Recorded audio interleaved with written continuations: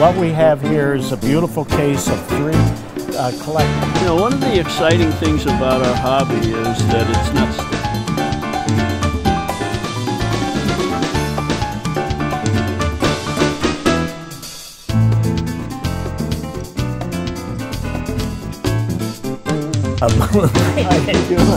Again and again and again each year. Yeah. Good to see you here. Yeah, and you have some wonderful things to show us and some new finds and new productions. And so let's get started. Should we start with this case here?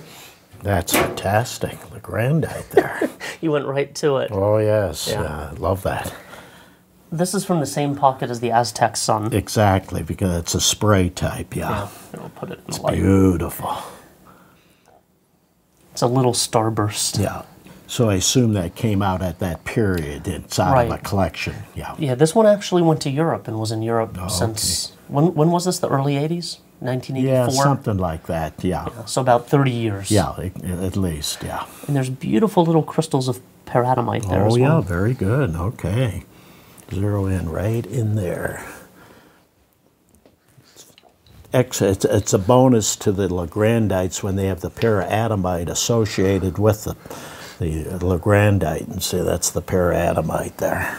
So I remember growing up as a kid. Yeah. Owning a Lagrandite was a holy grail. Any Lagrandite. Oh, yeah. Little thumbnail. Yeah, exactly. Let me pull that out for you. Hell of a nice small cabinet specimen with huge, huge galenas. See, this is the sitter, right? You can tell right away, you know, immediately. It's that locality. Yeah, it's the classic. Yeah, it's classic, absolutely. I like this piece because not only is it complete all around, but you have the sphalerites, which exactly. You almost never see. Yeah. And so these were found in the 1800s. That's right. Yeah, that's wonderful. It's all complete, like you say. Siderites are mostly in the back here. Yeah, that's wonderful. The thing is, we see them turn up here in the U.S., but usually they're just representative. Exactly. There's been very few major ones that have come up. No, that's a major cabinet specimen. I love these every time I see anything even near this. Yeah, look at this. It's all complete. Double termination. All of these are little terminations. Oh, yeah, every one. You know, it's funny. So last year I told myself, I have too many darn aquas. I'm going to stop buying aquamarines. Yeah.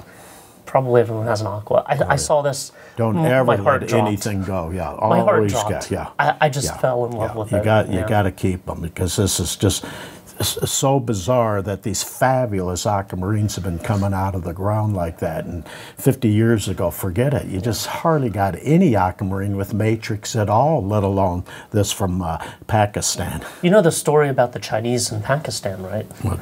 So 2 years ago, one of the main Pakistani mineral suppliers sold his share of the mining rights to the Chinese for a few $1 million cash and ongoing purchases. They didn't follow through. So for a couple of years, a lot of things went over the mountains to China. Much easier for them than came here. You see that? That deal fell through, apparently. So there's a lot more Pakistani material coming onto the market this year. Interesting. This was mined early last year. Wow. Yeah. Fantastic. I see a beautiful ruby, and it kind of looks like Burmese material. It does. Yeah. Well, it's classic. Oh, yeah. Absolutely. How long have you been dealing with Burmese rubies? 50 years? Oh, yeah. I've been with the whole hobby of fine minerals 60 years now. Yes. So you recognized it immediately as Burma for the waxy luster and the color, right? That's right. That's right. So I saw this piece 10 years ago. It was labeled Burma, had a label. It was sold to a collector. This illustrates the danger of losing labels. Yeah, so this piece turned up here at the show, actually last week. No label, assumed to be just Afghanistan by someone who didn't recognize it.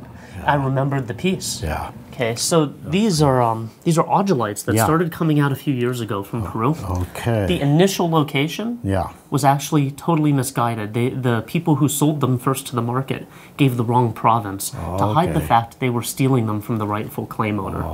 So now the rightful claim owner has been digging them the last year and a half and selling them directly. Hence the new location, which disagrees with what was published a few years ago. Okay, interesting. Green. Beautiful. Rich apple green. I mean, who thought the Canadian material would be surpassed? Exactly. And so this is actually the Huebnerite mine, the same mine we've known for 30, 40 years. Yeah, right. Right? With all those Huebnerites? Wonderful. Same mine. Same mine. All Did that you time. Believe that. There's nothing. Never seen anything right? like this. Yeah. This is one stringer vein. They're following it with hand tools. Okay. And it's augilite with little tidbits of Huebnerite, but almost none. Okay. Like down in the crevice of microscopic. little Huebnerites. Okay. I bought these in China at the Changsha show in May as Chinese pyrites. So the truth turns out to be they're collected about 100 meters over the border into Burma, and they just walk them back. Oh, that's so funny. Yeah. The mine entrance is on the Beautiful. Burmese side. Maybe the mine extends into Yunnan province. Oh, that's so funny. They're beautiful. Politically, they're Burmese. So, Dave, I want to say, you're too damn smart.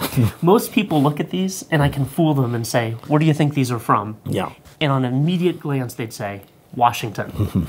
You're right, they're not. There's subtle differences. But most people look at them and just assume they're Washington. Yeah, exactly. Yeah. So, in the past, China's produced plumbo-gumite like these. Okay. You know, very attractive. Yeah. Okay. Druzy, sparkly coatings. Okay. And this is the same ore body. It's the other side of the ore body that produced all the green pyromorphites. Oh, wow. Okay. So what they did is they found another edge of it, and they're working it. And what's interesting is it's very highly oxidized, and as they go down layers, it's changing dramatically every 10 or 15 meters. So these came first. Okay, these little guys. After this. Yeah. And there's not much of a vertical difference in the mine into where they were found. Yeah. And they're, of course, being collected artisanally with hand tools. This is not an economic mine. Yeah. And that's beautiful. the Chinese didn't know what to do with this. In fact, they didn't value it very highly initially. Okay. Because they didn't know the species. They were trained. We've all trained them over the last few years to get pyromorphite. Right. So some of the first pieces were thrown away. They were digging to try and find more pyromorphite. You see that? Okay. And it Very took a interesting. while, because of that, it took a while to trickle out onto the market. Yeah. But the first ones appeared at the, just before the Shanghai show in November.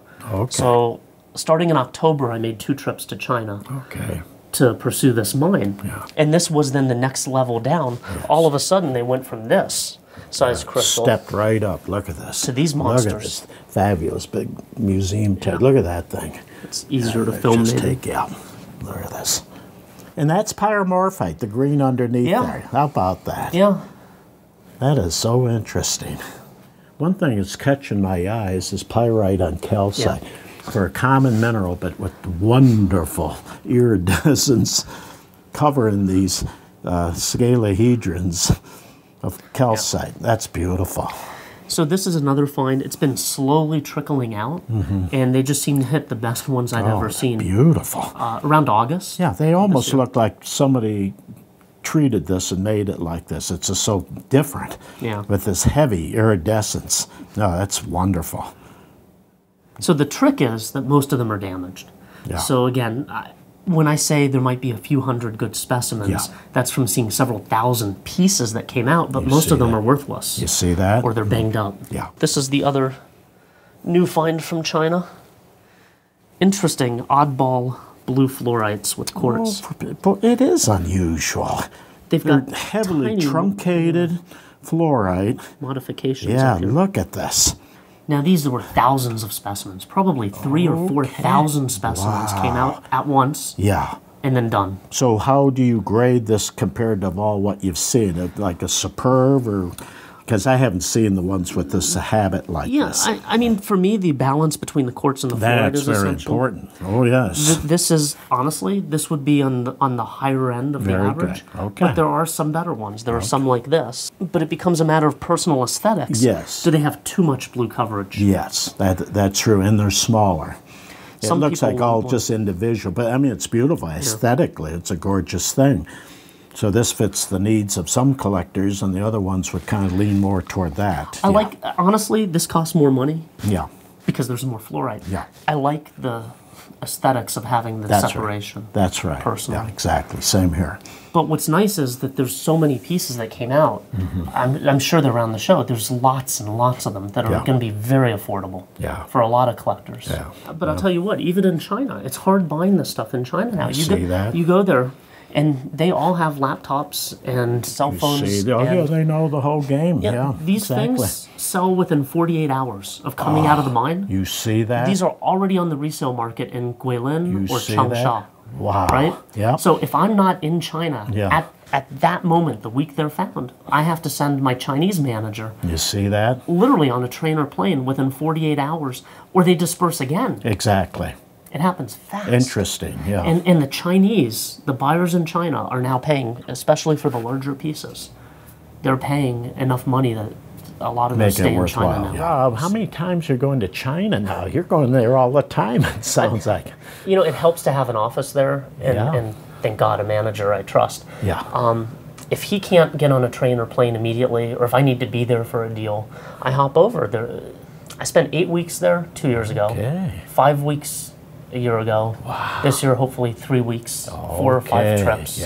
And I might be there. They're kind of taking care of things there for you. I have a good team there. That's good. Very good. You have some fine florites from the Ross Lily collection, and that's all hers. This is unbelievable. I do have more here. Oh my goodness. But I want to correct something. You said it by accident. You called it a fluorite collection. Ross Lily's collection is more than that. It was originally, of course, marketed for the expensive, beautiful fluorites. But it's an important suite. It documents the locality and the history of Southern Illinois. Very much so. And so he had strontianites and benstonites and calcites. His goal was to have something of every style. Very good. Okay. So yeah, I'm presenting more of it as we get it cleaned and processed. Exactly. Here's another 100 pieces. Unbelievable. But I Quite a collection. Yeah, I just want to say, you know, to anyone who looks at it, this guy poured his heart and soul into this for absolutely, years 30 plus years. Yeah, exactly. But he never considered it a fluorite collection. It's an Illinois collection. An Illinois how interesting. Okay. And here's a few bathroom rocks we're going to bring out and show in good lighting this time.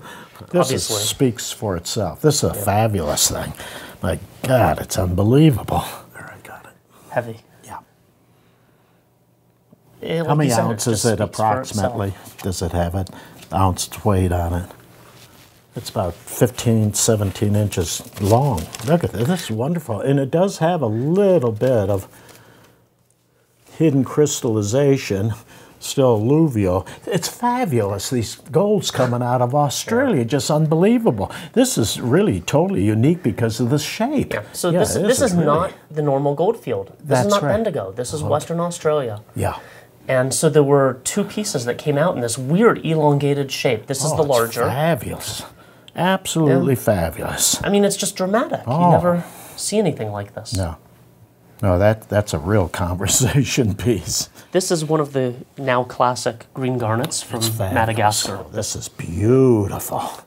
The crystals are so large. I've seen the material, but much smaller crystals. That's a wonderful specimen. And these are pure green.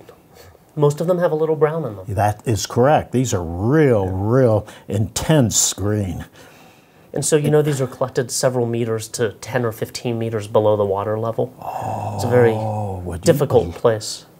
That is fantastic.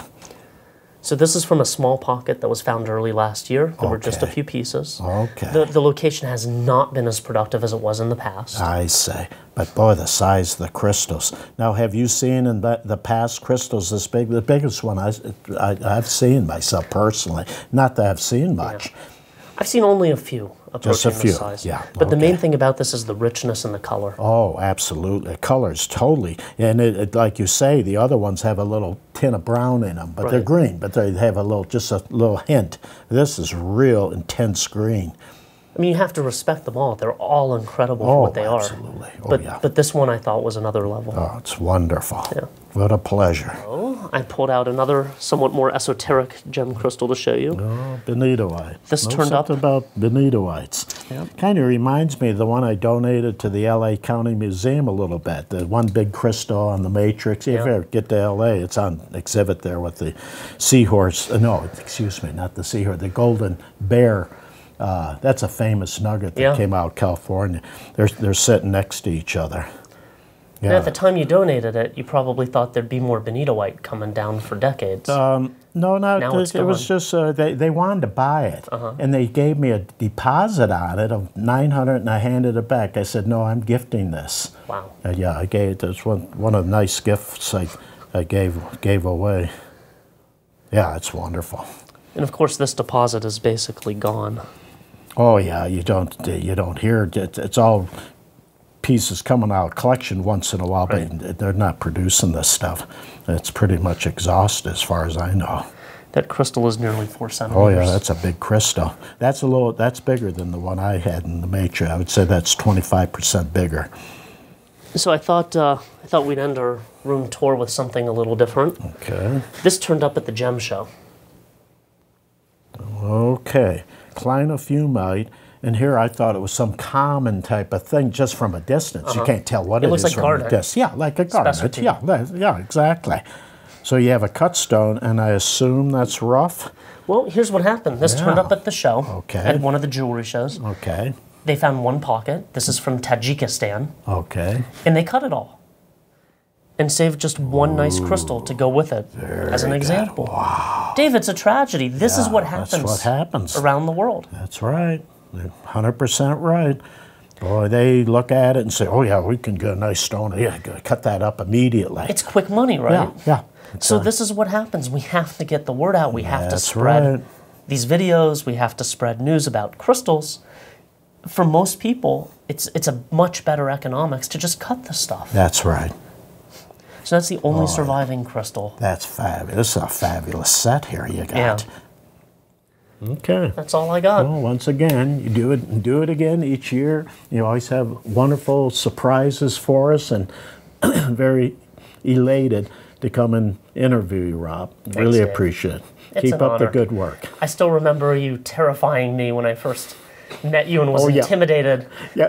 This guy comes in and criticizes my most expensive mineral in 1992. Yeah. It was a $700 or $800 rock, and I about broke into tears. Yeah, and you know what it was? That you were trying to sell me English torbanites, which were very good. Nothing wrong with them. They were a very fine specimen. But unfortunate, you were kind of thinking, boy, I've got the best one of these. You can probably get on nice. one. Oh yeah, you really liked it. But to me, they're nice. They were very nice, and that's it. And it was so. And I knew that poor guy. He doesn't realize, because I think you were under the impression that these things were a lot more unique. Yes. And I'm very straight. When I talk to anybody, I tell them what I really feel it is. I don't embellish or exaggerate or whatever. I tell you what I feel about a mineral. I'm not always right, but personally, anything I make a comment in a mineral, that's a personal thing with me. I got the message. He also told me to start going to museums and looking around. Oh yeah, that's right. So I did. Yeah, good for you. We've come a long way. Thanks. Thank you. Take care. How you doing? Good. And I understand you have something nice to show us. I do, actually. I want to ask you a few questions. I have this Japan Law twin. Ooh, isn't that nice? Yeah, that's a twin quartz crystal on that. It's from, not Peru, but Arkansas. Very good. Yeah. Better yet. That's great. Yeah, to get these from Arkansas, twins, they're very difficult. Yeah, they're very scarce. Very scarce. Well, good for you. How long have you been collecting? Since my dad really got me into it when I was like, I say 6 years old, maybe 8 years old. Okay. Yeah. And is General Minerals your favorite, or do you have any other minerals you appreciate? No, like you said, just General Minerals. I'm also like fluorescence, that type of stuff. Yeah. Okay. Hopefully, we like to see the younger kids get into the hobby and grow up with the hobby, because you are our future if you stay with the hobby. Okay? Yeah. Congratulations. Thank you. Got a good piece there. Thank you. Keep up the good work. Dave, hi, welcome back. Thank you. And here we're in the second phase with your wonderful things that you picked up at the show or we didn't get a chance to film.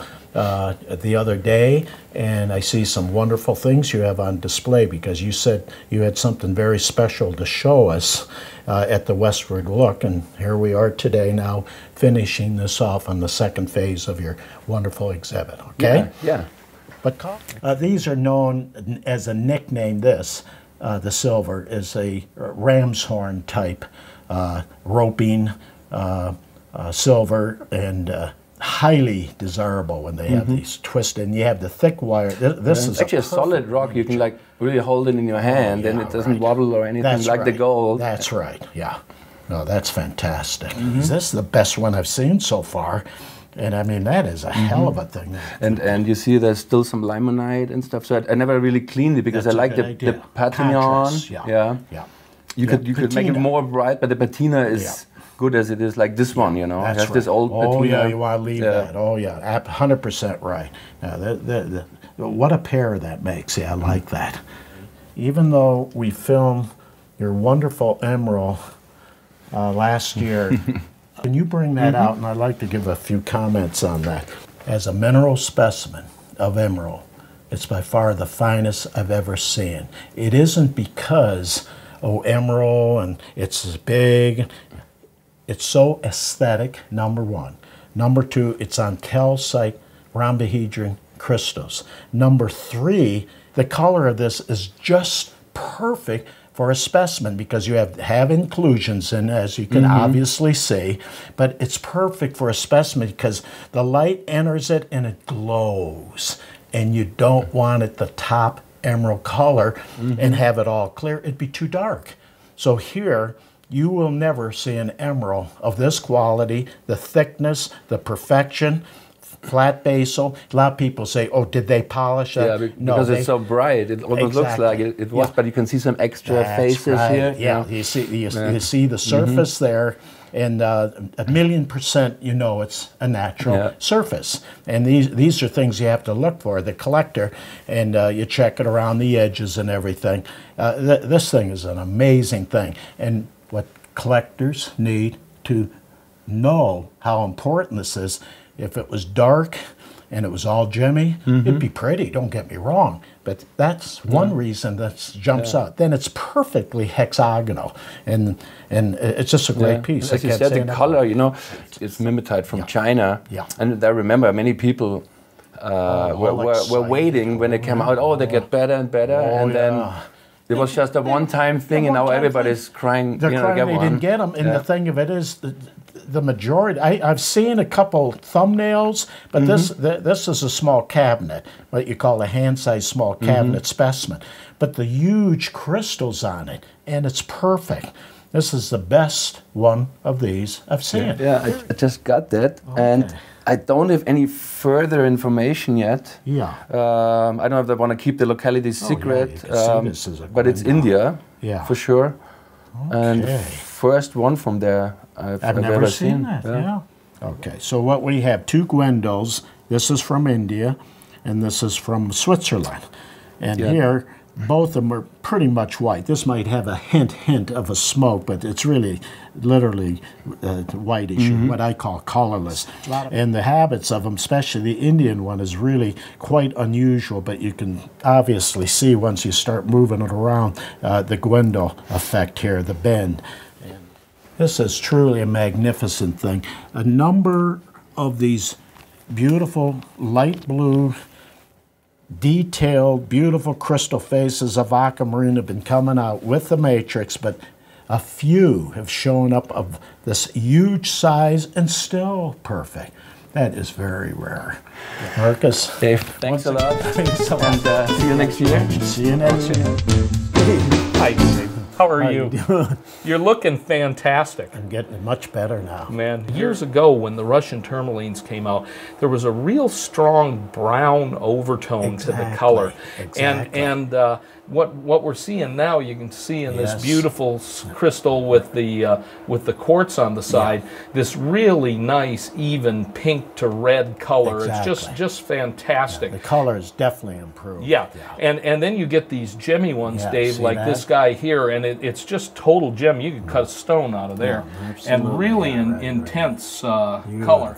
Beautiful. A lot of them on matrix. Yeah, look we're at getting that. albite matrix, little quartz crystals in association. A big quartz Look at crystal this. here with the albite, rubellite, tourmaline, Yeah. and I love Yeah, this look at one. that. You're Isn't that looking beautiful? down the C-axis of C-axis, these that's crystals, correct. and with the intense right. magenta red of those tourmalines. Wonderful. These are just fabulous. We've gotten a number of these recently, and we're so thrilled to have them Oh, because that's they're great. truly world-class Oh, tourmalines. absolutely. There's three different things that were in this new shipment. Yeah. These stepped octahedral crystals of fluorite. Yeah. These are from a new find in Fujian province. Fabulous. And- Truncation, they yeah. call that. Yeah, that's and they fabulous. look very similar to ones that came out a few years back from Jiangxi province, from the Shifang mine.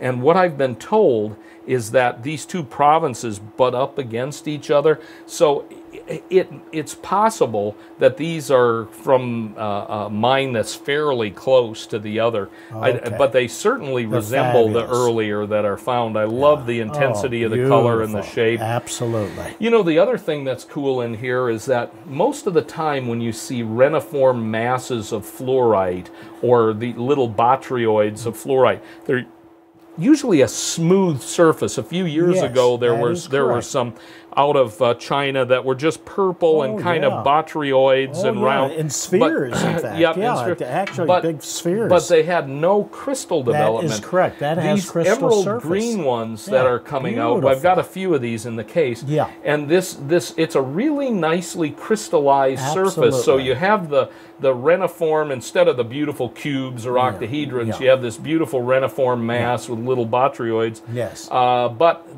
you know, they actually have some crystal development. They're very translucent. Yes. And they have a beautiful emerald green color. Yeah. On this stuff, this last Chinese batch, it was like 50 or 60%. I wanted to keep all of it. I was like, I love this stuff. Yeah, it's fabulous. So this one is really cool because yeah, every that's color stick. temperature Yeah. you put of light that you put this fluoride into, it changes. Yeah. And in this case, under LED light, it's a very deep indigo blue. You put this outside, and you get a whole new world. It goes to a blue-green. Look at that color. Yeah, you can see it's almost like a plumbo gumite blue, Yeah. especially the smaller crystals. Very translucent and quite a vibrant blue color. Yeah. I haven't seen that blue too much in the world of fluorite. Yeah. You know, fluorite has so many Extremely incredible rare colors. color, yeah. Yeah. And you know the other thing, it almost matches your tattoo. I think that would go really well, Dave. There you go. This thing here is about 12, 14 years old now, that tattoo. That's a lovely tattoo, Yeah. and I think you need to be the hand model Yeah, for there this you go. fluorite from this point forward. And if these are the most gemmy dioptase we've found fabulous. yet out of the Cockaville. Oh, yeah. See, you that's can a see pleasure to see that. the really gemmy yeah. tips. See, of this location, they were more opaque-ish compared Right. to some of the best sumet. But here, these have gemminess. Another thing I like about them, instead of the white, which is highly Yeah. desirable, Yes. don't misunderstand Yes. me. But here you have a, was it an Kind of a alteration? blue-green. Yeah, it's an alteration beautiful. as Yeah. they were growing. Yeah. But I just love the really strong Wonderful. emerald green of Oh, this. absolutely. Yeah, and wonderful crystal size all the way from Yes. small cabinets Yes. up to and you can see around Yes. here it's overwhelmed by the case lights and some. But you got small cabinets, you got miniatures, you got That's toenails. a wonderful locality Yeah, they it's- had. What is that, about 3 or 4 years they start getting these out? That's true. Yeah. The other thing that came in was brand new Yeah, look at that. amethyst. It's This is out of, unbelievable. we've seen over the last few years a number That's of right. amethyst quartz from the Gaboboseb Mountains. Yes. Now those are all in small discrete vugs within basalt. Okay. So there's gas vesicles, the quartz has come in and crystallized, Yeah. and they'll have a few amethyst crystals within the vugs in the basalt. Yeah. Now, to contrast contrast that, in the Brandberg complex in the Arango region, they're actually on feldspar crystals, Yes. and they're these beautiful, some sceptered, some hoppered development of the quartz. Yeah, I can And- see that. Yeah. Yep, and a nice amethyst and smoky quartz in combination, and we've got several of those. This beautiful piece came from there, and I was noticing this little jewel, this one, when you get that backlit, it's really amethyst color. Is. It's almost like beautiful. this one in there is almost like beautiful. Yeah. In Pakistan, however, in the Hunza Valley in particular, we've been able to get a couple very large lots. Yeah, that's and wonderful. and we just got a beautiful lot of aquamarine with muscovite, the beautiful rosettes, and in between these lovely aquamarine crystals. And this fluorite here is really a classic. Isn't that a wonderful piece? That is, it's gemmy, it's lustrous, and you can see how lovely the character is, Dave. Oh yeah, this is a beautiful thing. It's in super condition. Absolutely, all truncated, and that's fabulous. And we can actually clean this one up a little bit more. The muscovite, you can see it still has a little iron oxide. Rob said, well, you have two choices. You can either take it to the show with a little bit of iron still in it, or I can keep it till I come down at the main show. I said, I'd rather have the rock. so we elected to leave a little bit of the iron on it right now, and we can take it off later if somebody... This is from Badakhshan, and we've been told that it's one of the best that ever came out of Badakhshan. Double terminated. Most of the ones that we saw coming out looked like this, with a very light pink and a little bit of color zonation. This happens to be blue at the termination here, but this one got a kind of a brownish red at the termination, and it was it looks like it was competing with the albite and the quartz. Just a lovely single crystal. You have a secondary druzy quartz over the albite. Then you got this nice crystal here of quartz. Oh, this is a lovely thing. And then remember, this isn't sawed off at the bottom. It's double terminated. It's double terminated. Just show that right here. Yeah, that's a perfect termination. There's no damage to this either. It's a killer. Yeah, it's a beautiful piece. Double terminate. It's an important specimen. So, Steve, do you have anything else to show us? Ooh, look at that face. I have a few special pieces to show you in the back, David. Look at this thing. I'll let you hold it. Holy cow, this is a killer. Is that not beautiful? Yeah, I have to say it's the best one I personally have seen so far. Yeah, that's wonderful. And this came out of the very same pocket as the others. Yeah, you can tell. Very typical of this particular pocket, with that light green contrast with the gemmy dioptase crystals. And in super condition. Wonderful, it's perfect. Yeah. We have one I hadn't seen anything quite like before. Oh, look at that. That is a double terminated dioptase on a single smoky quartz. I've never seen that before. Never seen that. It's totally new to me. Now, I don't know, you don't see everything that comes out, but this is the first time I've ever seen a thing like this. If you get quartz with them, usually little side quartz, but that for a miniature. Isn't that a special piece? Killer miniature. Oh, and I love even on the backside, the tourmaline side. The quartz is complete. Yeah. And, it's all intact. Yeah. Every bit of it. Yeah. Little etching, but it's natural. Little etched on it's the not broken. side. Right. No, this is a killer. And we looked at some of the Russian tourmalines before, but we didn't look at one like this, David. This is the finest that's wonderful. of these that we've ever had, and I love this piece. The color is so good. Killer. And look at that. And the quartz in association and the albite, just a It's perfect. Absolutely perfect. This is a gorgeous thing.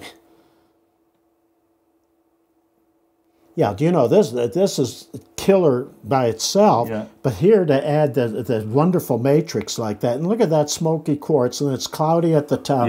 Yeah, that is, the character of the specimen is fabulous. I love the termination. And the wonderful modified termination. Color as well. Pyramidal termination. That's wonderful. Oh, I David, thanks for coming in our back room today. It's great to see you. Nice seeing you again. Every year I look forward to it. Yeah, well, you have some beautiful things to show us. Yeah, so let's absolutely. just start here at the. What would you like to see right first? Here. Yeah. Because it's so important, especially now with azurite being such a hot topic with Exactly. milpilas. That's right. And I don't know how many of the azurites that you've seen from Laos, which look just like the milpilas ones. This one is not milpilas or Laos, it's Chinese. Wow. And it's an old piece. Oh, probably came out about 10 years ago. Always considered the best Chinese azurite that is ever found. Never seen anything like this from And there. I like when people walk in the room, they immediately just assume it's milpilas. Exactly. But it does not. When you look at it, and you've seen a lot of milpilas, Yep. you realize it's not. It is. It's got Yeah, a little bit different crystal structure. It's a real more blocky, Yeah. sharp faces. And the malachite, electric too. blue. And the malachite is almost a little acicular, different. slightly That's different. right. Yeah, That's yeah, right. yeah. What's so interesting is, of course, when we started, there was Sumeb, and then, of course, Morocco. And now there are so many great azurite localities that never existed. That is 100% correct. It's fascinating. Yeah, absolutely. That's an amazing thing. Again, remember back when powellite you just was get a crystal on a just a broken that's crystal it. was a big deal. Oh yeah. And this is amazing with That's apophyllite and wonderful stilbite. specimen. Isn't that something? Yeah. Okay, so you have these truncated fluorite crystals here. What really makes this interesting to me, that is like pure white in the center with a rose color on the periphery, then a little rose of muscovite. But the combination of that and the fact the white, that really grabbed me because usually you just have the one color. Yeah, it has a little touch of green in there too as well. No, that's a lovely specimen. Now this is really magnificent because of the broader crystals I've seen in other rooms. So you have your big broader crystals and you have the big quartz crystals. You never saw these in this type of size, and now I've seen even a little bit larger ones. So this is worth mentioning twice in the show because this is really a rarity to get a magnificent museum type specimen. But right there, look at that. You've got two types of windows on one piece, a closed and an open window. Boy, that sure is. Very get that unusual. light in there. There, if you can get. And there's the regular. Yes.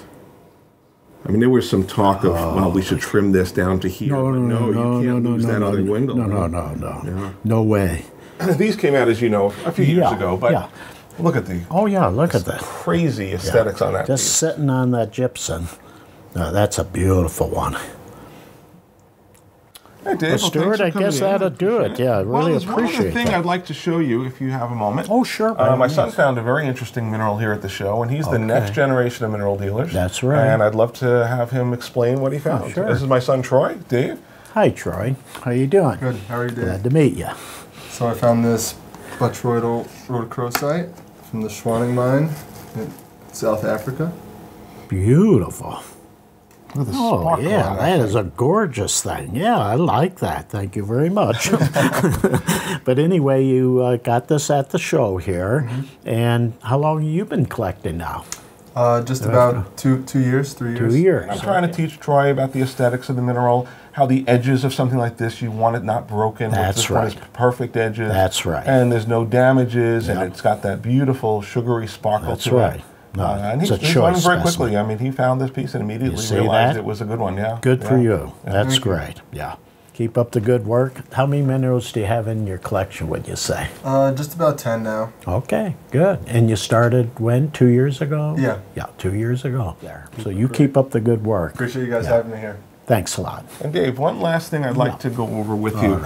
We're doing something new that I think your viewers would appreciate seeing. Yeah. We've opened up a gallery in Beacon, New York. Oh, And okay. we're calling it a multi-dealer experience. Okay. So what you have is a gallery. We have a beautiful gallery all filled with showcases. Okay. There are 4 dealers featured. It's me, Irv Brown, Green Mountain Minerals, and the Sunnywood Collection. Very good. The gallery shows all of our minerals. Our inventory is all on display, so you can come as a collector and see 4 different dealers and everything they have at the moment.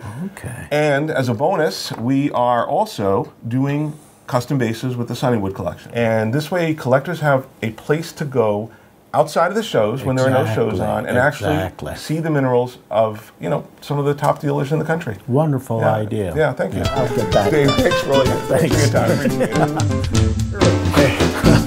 It's good to see you. Nice seeing you. Once a year is not enough. You know that, Dave? Isn't that the truth? Well, you guys both live in California, I heard. Isn't that amazing? Yeah. We're one state apart from each other. We see each other once in Tucson. It's crazy. Yeah. We should make it more. Yeah. So, at any rate, I'll start with what I consider to be a really shocking specimen. Wow. Oh, now I got to put my That glasses rose, on. look at this thing, the size of a big rose azurite. You ever seen anything nicer than that? Mr. Bisbee? It's Bisbee. Yeah, It's a killer. It's the best one I've seen. Me too. I have never Look seen at a the better other one. side. It's got the electric blue on the opposite side. Oh, look at that. What a good example of Absolutely showing the marvelous. regular dark and then the electric blue. Boy, that is electric blue. What a color. You know what interests me is the electric blue on this Yes. doesn't have the malachite pseudomorph behind it. Yes. That's a good point. Yes. So what's causing that electric Yeah, blue? well, what you've got probably is a second generation outer coating Exactly. of the lighter blue azurite on the darker azurite. Yeah. So you've got a second generation that brings in that color. Yeah. Wow. I like it too. It has like an interesting viewing angle like this. Yeah. Of course, it can be like that, Yeah. and then it can be, just like that. Well, you could take a wad of clay and just go. Yep. A wad. There you go. No, that's Yeah, gorgeous. I'll pick this up Absolutely. tonight. Okay, no problem. No problem. Absolutely the finest azurite rose from Bisbee Never I've ever seen. seen. Same here. I don't remember seeing anything like that from Morenci that good either. Yeah. You've been at this so long. I mean, you've Yeah. seen all Yeah. the Bisbee stuff, Bob. Wonderful. Yeah. I love oddities and weird things. This is one of those chalcosites wow. from China. That's wonderful. The contrasting of this, and then the whole setup. It's a wonderful And piece. you know how crazy I am. Of course, it's the windswept tree on the side Yes, of the cliff, exactly. in Torrey Pines or up That's in right. Pebble Beach or something like that. That's wonderful. Yeah, the contrast between. In fact, there's actually a rock with very much this type of a shape of a pine. Unfortunately, it is a rock. I would love it to be calcite or quartz, but it is a rock, but that's okay. That's why it looks like a cliff, It's you know. gorgeous. So. Yeah. Oh, I like that. Irv usually doesn't like single crystals that much, but he fell in love with this one. Ooh, imperial topaz. Yeah. That been treated at all? Do you know? No. No. Okay. That's wicked. It looks good. And you know, they usually have issues with the pitting and problems on it. That one's perfect. Yeah. Yeah. Very difficult to get these with any gem in them because these guys, as if they see it clear, right up in there. Wonderful. Exactly. They cut them right off. I know. So it's very good that this was salvaged. I don't think that those topazes are respected in the marketplace. I think they're They're not. gorgeous, especially when they have that bit of pink in them, and I think the per carat prices are much too low. Yeah. You know, years ago when this stuff was around, you could buy a little crystal for $1. I know. I mean, even then, they had no respect. They're gorgeous. Yeah. They're absolutely gorgeous. I And think it's they're a birthstone for November. Absolutely. Absolutely. It's a good one. Yeah. Wonderful. This Look is, at this you guy. know, it's just a pretty beautiful. oddity. It's from the Colors, Congo. Yeah. It's Congo. chrysocolla after azurite. Right. Wow. Doesn't that look like a Jap law twin a little bit? Yeah. Japanese law twin. Yeah, doesn't It's it? not, but No. it just has that look to it. Yeah, But it's just it really it's does. interesting and it's beautiful. No, it's beautiful. And this falls in the category of beautiful mineral, inexpensively priced that anybody can get. You know, these are not expensive. What's the host mineral under this? I don't. Azurite? Azurite. Now there are people that are saying that it's starts as azurite, Yeah. goes to malachite, then replacement of the chrysocolla. Well, you can break the crystal off and find out. But there are some. But now, Dave, you feel how light that is. That's Yes. why I'm a little dubious about all these replacements because it's really, really light. I almost feel That like is it's a correct. cast. To me, it's skeletal Yes. inside. Absolutely. And those are not as sharp as the similar things from Ray Mine Oh my God, those are the best in the on world. selenite. Yeah. You know, Those are the best They in were the world. originally put out as azurite, but they were really selenite. Yeah. Yeah. I had initially thought this was selenite as well because of It's the not. weight, but it's not. No. Crystal morphology is different. Good morning, Ev. Oh, hi. Good to see Dad, you how you again. doing? Yeah. Oh, Here it's we good. are, Yeah. another year. Yeah, my gosh. You've got some other great minerals, too. Thanks. Yeah. You know, the Red Cloud mine is world famous. There's been some great finds there, and you've got one here that's pretty darn intriguing. I'd like you to pull that out. Sure. This was collected in April of 1996. Okay. When Wayne Thompson and his partners were mining at the Red Cloud, and they hit a huge pocket that produced many fine pieces. Many of the great red clouds that are in people's collections now are from this find, and this is an exceptional example. Well, the fact that the matrix pieces came out on this dig made it very important, because the earlier, like the Ed Over things, are all single crystals, no matrix. This is just very, very cute. Very nice. Very fine azurite roses on matrix from Milpias are the rare, at the rare end of the spectrum from down there. And that is so beautiful. It's undamaged. No, I don't see any damage on it at all. And the contrast between the blue and the gray matrix, really, really fine. Perfectly positioned. Yeah, this is an exceptional example. To my knowledge, this is the finest azurite rose on matrix from Milpias. When did that come out? This was mined in 2009. Okay, so it's been around for a few years. It's wonderful. There's another rose in here that's not on matrix that in its own way, I like even better. I love the matrix piece, but this one has the color that Milpias has become very famous for. Yeah. The electric blue. Yeah, this is, although I guess not technically a rose, it's a rose-like crystal. Yeah. Very large, exceptional color. This one was collected in about January of 2012. Oh, really? Recent stuff. Yeah, a couple years ago. All right.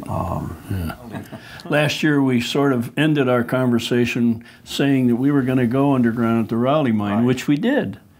I went back later on a second trip. Okay. And the miners had been following a vein, and this specimen I saw in place. In place. Okay. Underground. And then they dug it out and they collected it.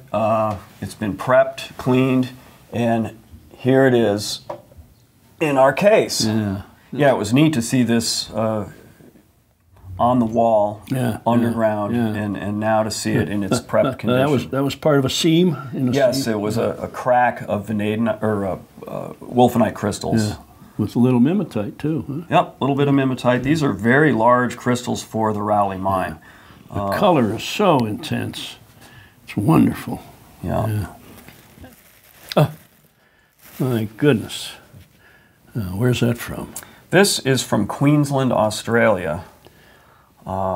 Very exceptional leaf gold from Australia, which, as you probably know, Australia is not known for its leaf gold. This piece is interesting because it's in calcite. Really? So it could it may have been etched some to this expose piece was some not gold. Etched with No? acid. No, this was mechanically cleaned. Oh, okay. You won't see any etching here. No chemicals. No acids were used. One of the nice things about Australian gold, and one of the reasons this is such an intense color, is because most Australian golds run in a very high percentage of gold, very, very little silver. And California gold has a lot of silver, 10%, 12% silver in the golds over there. But this runs up in the 97, 98% gold with very, very, just a trace of other metals in it. I see. Yeah, that's what accounts for that wicked color. Thank you very much, Ev. Appreciate it. Always good to see you. Good to see you. God, how many years have we known each other? More than I like to admit. This is your great new setup here. Yes, brand new. Yeah. I'll start right here. This is from the mine where the miners were sitting around in the shack, Christmas time, and a belt was bringing ore out of the mine, and all of a sudden all the alarms went off. That's right. And my God, they found big chunks. 20, 30 pound pieces. I remember when you displayed those. I handled the whole thing. They were short shifting, and because they were in old workings, there was a lot of iron and metal and stuff. So they conveyor belt sensed that there was something you know, a steel coming up, so it shut the conveyor belt down because that usually gums up the crusher. Sure. And the guys went up the belt and saw this. They thought it was an old brass pump. You know, the guy hooked it and dropped it off of there. It took about, only the third guy looked at it and said, hell, that's not brass, that's gold. It's a great story. Amazing. Romanian golds. Yeah. They're rare and they're very old. Yeah, they're high in silver content. That's right. So it's a little paler, a little paler. That's a nice one. Very photogenic. Yeah, both of these and are. this one too. Yeah, they're old specimens, probably 100+ years old. Oh, I would think so. Because that mine operated. My God, I can't even tell you when it first started. There's another Christmas pocket gold back there too. Right There's there? 2 of them here. Yeah, I buy them back from people that bought them years ago and decide to sell them, and almost to a person they've made money off them. They bought them right. Tell me about a couple of these silvers. Well, this is a silver here from Russia, which at one time they were on the market maybe 10, 12 years ago, and then they dried up. There weren't a lot of them that size. Most of them are quite small. That's a particularly good one, though. Yeah, I saw some wolfenites that I wasn't sure where they were from, and there's a Jonas pocket tourmaline. Yes, it's fantastic. That's amazing. That belonged to one of the owners of the mine who decided to part with it. We bought that about 6-8 months ago, but it's one of the larger that's still on matrix. A lot of the really long ones had no matrix, but this one has some quartz matrix and some feldspar. So, and this is unusual, the smithsonite coating barite. Barite? Barite's underneath. Where's that from? It's Kelly Mine, New Mexico. Okay. Yeah, it's unusual on the barite. And in this case are some of the new wolfenites from China, aren't they nice? But they're nice on the white background, you know, they really pop. Now I can't even pronounce the locality. I don't know how it's pronounced either. We haven't owned them. We just bought them at less than a week ago, and I have to figure out the correct pronunciation of that locality. Wicked orange color. Yeah, they are that. Yeah.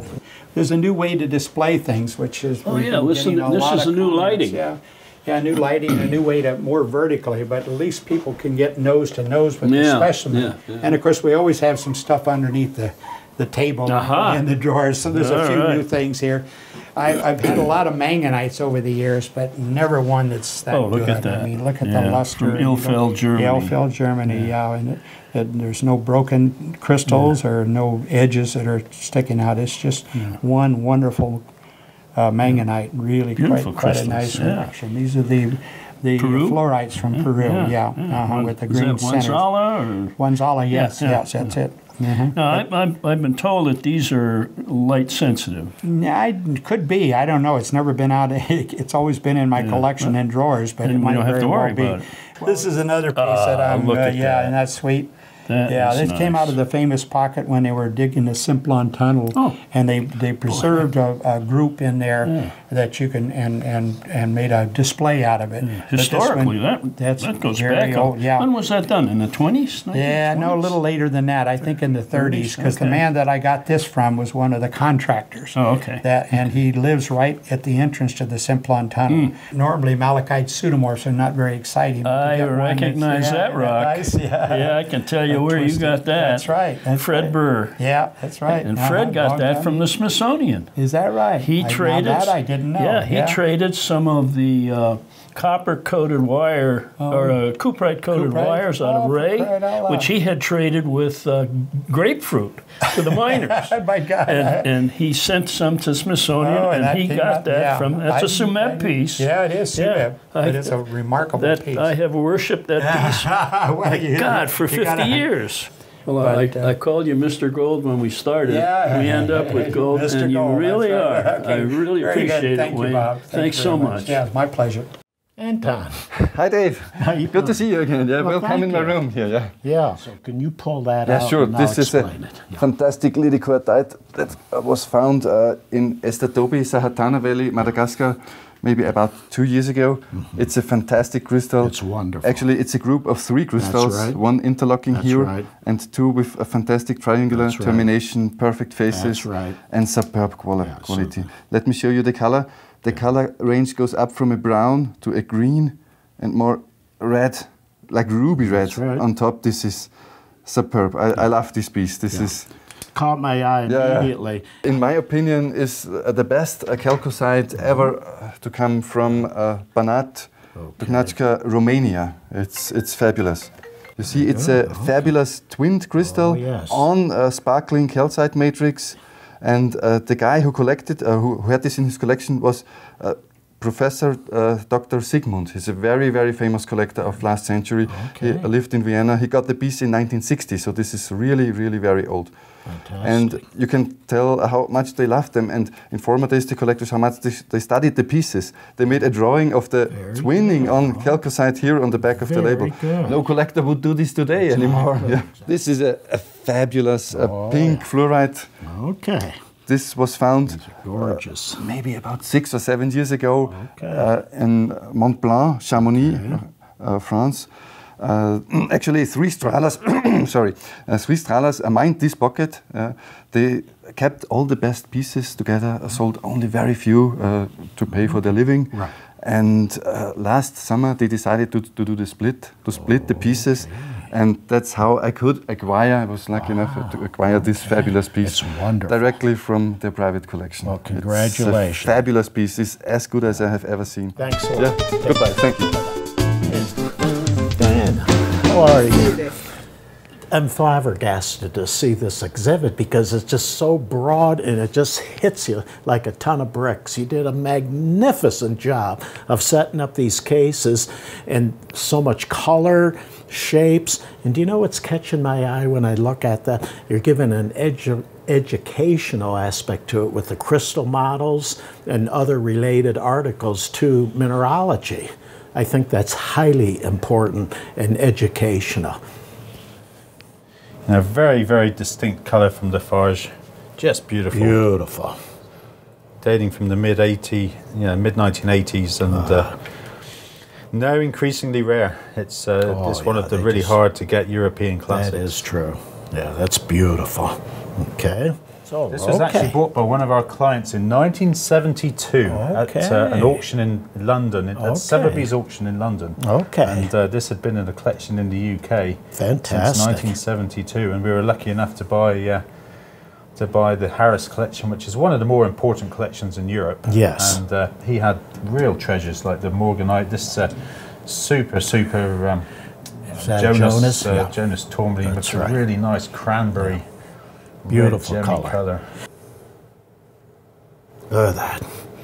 That's a hell of a thing. Yeah, for a fine quartz, it's beautiful. It's a super specimen. Oh, absolutely. You've seen thousands of these in your lifetime. Yeah, but look at the isolation and the lifting of it and the overall size of it. Beautiful adamite. It's gorgeous. Beautiful. It really is. God, I haven't seen a spirulite for a while. That's so exceptional. I knew what it was, I just couldn't say it. Well, platinum minerals are very rare, you know.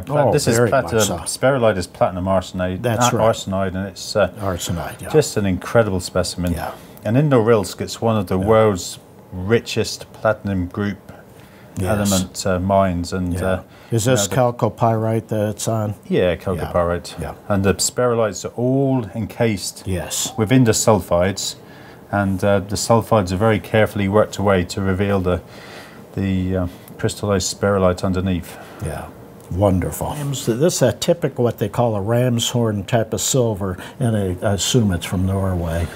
Yeah, that's a lovely Kongsberg. Okay, and then you have calcite with it, but this beautiful aesthetic view of this thing, super choice, small hand-sized specimen. Dates from the late 1800s from Russia.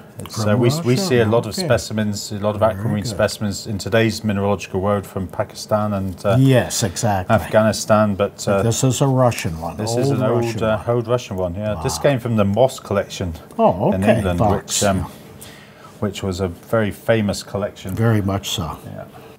As a company, we love specimens with provenance, and it's just so rare these days to find a beautiful old label to go with a really fine specimen. This Proustite is from Charnicero in Chile, and it's just super. Look, we have a Bryce Wright label, sold in London in the 1860s, 1870s. And a real you can just classic. imagine what a treasure this must have been at that time. That is correct. And, it shows that China Seal was producing very fine specimens back in the 19th century.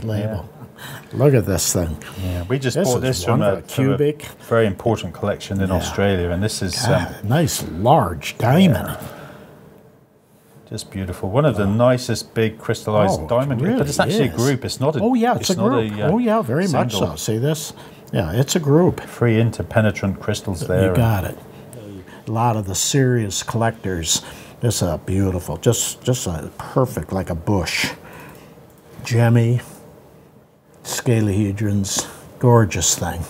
You know, this is a super etrangite crystal with the best bright canary Colors, yellow. Unbelievable. Yeah, it almost blinds. Yeah, it's intense. And if what I like about display minerals, you put those together. There you go. Look at that color. Look at that. That's what's so fun with minerals. That's the great thing about minerals. Yeah, exactly. Yeah. Look at the color combination. Wonderful. Yeah. How do you beat that? Yeah. Absolutely fantastic. This is the sort of thing that Sumeb is really well known for, the very fine oxidized copper mineralogy. Yeah, and the contrasting color, the malachites stand out so well with these, what is it? It's a mixture of cerussite and calcite, a little bit of chalcotrichite included in the in the cerussite, which gives it a nice bit of contrast. No wonder it's so heavy.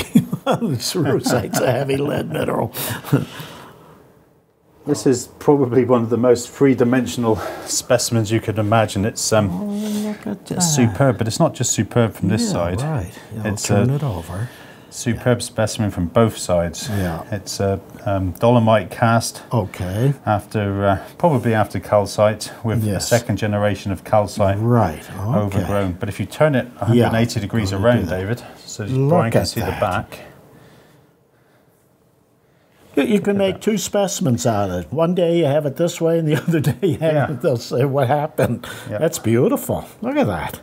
All totally covered on both sides. That is very different. Oh, I love that. So, we have a lot of really fine Broken Hill specimens. Yes, you really do. And I'm going to show you a few. Okay. This is, we're lucky just to catch this specimen. It's just one of the finest pyromorphites that Australia ever produced. That is wild. Very reminiscent of the Bad Ems Germany pyromorphites. To be honest with you, I wasn't quite sure until now I see that it is pyromorphite. And that's a hell of a thing. Never seen anything like this. In this coloration like this. Yeah, and the crystals are over an inch chocolate long. Yeah, look at the length of the crystal and these bursts. Beautiful bursts. Okay. And this is just a freak of nature. It's a whole pyromorphite stalactite. I don't know if Brian can get down into there. Yeah. But look at that. It's actually a stalactite of pyromorphite. Pyromorphite, would you believe that? Yeah. Yeah. This was one of my favorite specimens in the collection. Just a bow tie Smithsonite. It is growing. Smithsonite. Yeah. Look at this bow tie. Look at that bow tie. Yeah. That is so cool. That's a very fine museum standard specimen, like you were saying, Dave. Yeah. That's absolutely. Absolutely. Lead production stopped in the UK in the early 1900s, but then as technology moved on, they discovered that fluorite was perfect for smelting. Yeah. So fluorite became a very useful ore. Instead of the lead, which became a useless byproduct, the mines then reopened for fluorite through the 40s, 50s, even back to the 20s. From the 20s to the mid-1970s, England produced some of the world's finest fluorite specimens. This is from the Heights Pastures mine, and very, very rare to get the beautiful, druzy, sugary quartz on there. Look at the little cubes. Isn't that a beautiful little thing? This is a scorodite from the Will Gordon mine. Oh, it's a scorodite. Yeah. Okay. Because I didn't know what it was. That's why I said there's something about that. We got to find out what that is. So that's good. So it's scorodite. This is it's called a box epimorph. Oh, yeah. Yeah. And this came out in the late 1800s from the Virtuous Lady Mine in Tavistock, Devon. Were these fluorites, you think, surrounding the pseudomorphic? It's one of the real English classics. Yes. And the best one of these known is in the British Museum. Exactly.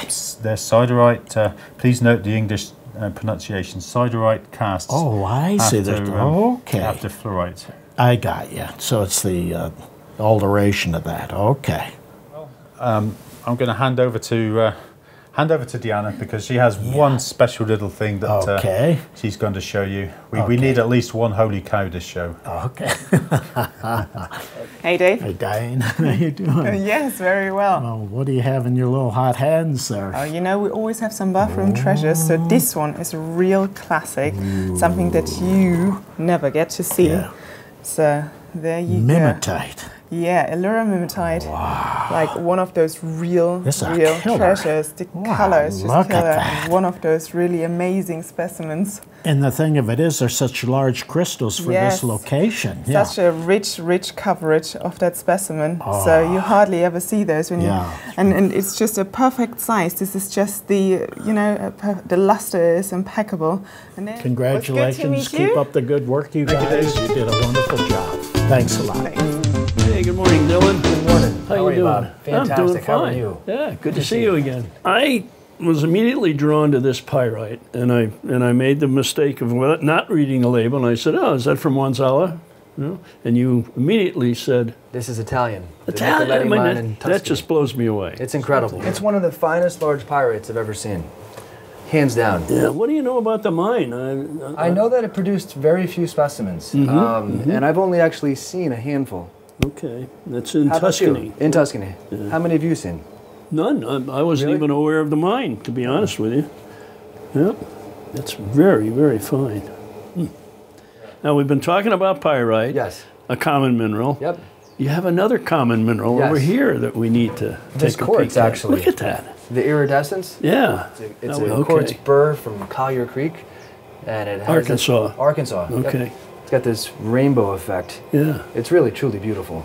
Those crystals kind of look iridescent. Almost like aqua ora, like it was treated with titanium. Yeah, this is natural. Yeah, I can see some rainbow-like colors. Yes. Over here. It's really... This was new from this year, found in the last 3 months. Really? Best from the pocket that we have found. You dug that? No, the miner. Okay, okay. You know, I was looking at this specimen, and I immediately identified the tanzanite, but this threw me off. I didn't recognize that right away. What's the... Those are blue prenite crystals. Blue prenite. That was one pocket, about a dozen pieces. This is the finest recovered. You know, I flew from Munich. I got the phone call about this find, and I flew from Munich to Tanzania, and the specimen was waiting there for me. Wow. You know, what throws me about this is that the prenite tends to form at moderately low temperatures most of the time. And that kind of surprised me for the tanzanite deposit. So, really very unusual. I don't think I've ever seen prenite with tanzanite from down there at all. I got to see the Russian topaz. Right over here. Take me over there. Sure. See this is from the same mine as the Heliodors. Oh, okay, okay. You get that hint of sherry color under the blue. Excellent mica books. They're, you know, very sharp, very nice. But the contrast of colors, really wonderful. I can't even count how many crystals there are on that piece. It's really fine. How much of this has come out? Do you have any idea? Not many. I've only seen 3 specimens in total. Yeah. This is the only one on mica. The other one was on a beautiful feldspar. The color blue is almost a sea blue, with the contrast of the sherry-colored material. Wonderful. This calcite from Rio Grande do Sul, Brazil. Yeah, that's quite a calcite. It almost looks like someone colored it with a highlighter. Yeah, yeah. This is a phenomenal piece here. It's a fluorite from Namibia. Isn't that something? Looks like a crucifix. Wonderful. Put a chain on that, put it around your neck, you'd be safe all your life. Yeah. Isn't that really nice? It's truly wonderful. Yeah, Now where's associated with the quartz crystal as well. Oh, look at that. I'll be darned. That is really something. And the color on that, if I could, oh, look at that, looking through that. Beautiful piece. Wonderful. All the little printites. You got 2 or 3, 4 generations of stuff here. It's really, really cute. What makes this piece so special is that it has a quartz crystal. Yeah. Tanzanite and quartz are even more rare than prenite. Yeah, I don't think much quartz came out of there. That was temperature on that was low enough, so that didn't happen. This is Clay Center, Ohio. It was in the mid-century, you know, the 50s, 60s, 70s, famous, absolutely famous for its wonderful fluorites. And the color of the fluorite is due to organic inclusions. So when you put an ultraviolet light on that, that thing just glows, a marvelous color. It's not blue like most fluorites. It has sort of a, tannish yellow color, very, very bright. And of course the celestites, they glow a slightly different color, so you get a really good contrast. These are so fragile. To get a piece that big, that fine, is really a challenge. It's a wonderful specimen. That's really a very fine San Pedro Corralitos piece. A lot of them were smaller than this, so this is a very, very fine cabinet specimen. Excellent color, good luster, nothing to complain about on this, no damage at all. Really a very fine piece. This is from Colombia. Whoa, I didn't see anything like that down there. The color on that is just wonderful. Look at that. Sharp, perfect, terminated crystal. I don't see any damage on it. No cleaves. Yeah. The size of that is really exceptional. That's marvelous. Do you have a mine name on it? This is Boyacá. Okay, okay. Really nice. There's the show poster. The color on this isn't true, unfortunately, but that's the baby that's here. Yeah. That's a really fine little piece. Where's that from? This is Venezuela. Is it really? Yes. Yep. Yeah. You know, I would not want to collect gold in Venezuela. It's too damn dangerous down there. It truly is. Yeah, I've got a friend who worked in a gold mine down there, and he said they were losing miners almost on a daily basis from snake bites. Oh my gosh. Yeah. Well, this has been exciting to see all of these things, Dylan. It always is. Yeah. Thank you so much. You have some great minerals. Another beautiful year. Thanks. Yes. Really yes, good. I look forward to next year. Of course. Where else would we be? Hi, dude. Great to see you again. What are you laughing at? You have some gorgeous things in here that you're so used to having superb specimens, and I walked around a little bit. You really have some neat things to show. So let's start with this case, okay? Yeah, that's great. Yeah, it's very unusual because, Dave, as you mentioned, it's got the blue core and then these rubellite drips that it's all terminated. Yeah. But it's the length of it and thinness of that crystal, and it's like 2 feet. Yeah, a little over. It's actually unbelievable. Yeah, and then a nice quartz for the base. Yeah, it's a beautiful thing. It's a fabulous thing. Yeah. So these were found actually May of last year, and I am just now in the process of receiving the rest of the pieces from the pocket. It's beautiful. The color is so rich. It's a real nice green. A lot of these are a yellow green. They have kind of a muddy look to them, but this is a beautiful shade of green.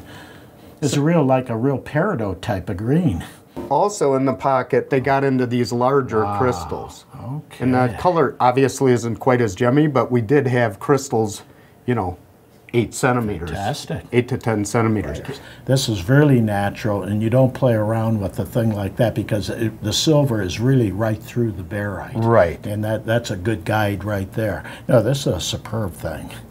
And the shaking, don't worry about the shaking. These are very thin. They're almost like hair, but they won't break. You don't want to go like that to it, but no, that's a superb silver. And especially highlighted with the barites like that. Yeah, I love it. And with this the is China? Yeah, this is Chinese. Beautiful. So, the thing that makes this so fine is the bursting out effect. This way, that way, coming up the middle. This cluster is a killer.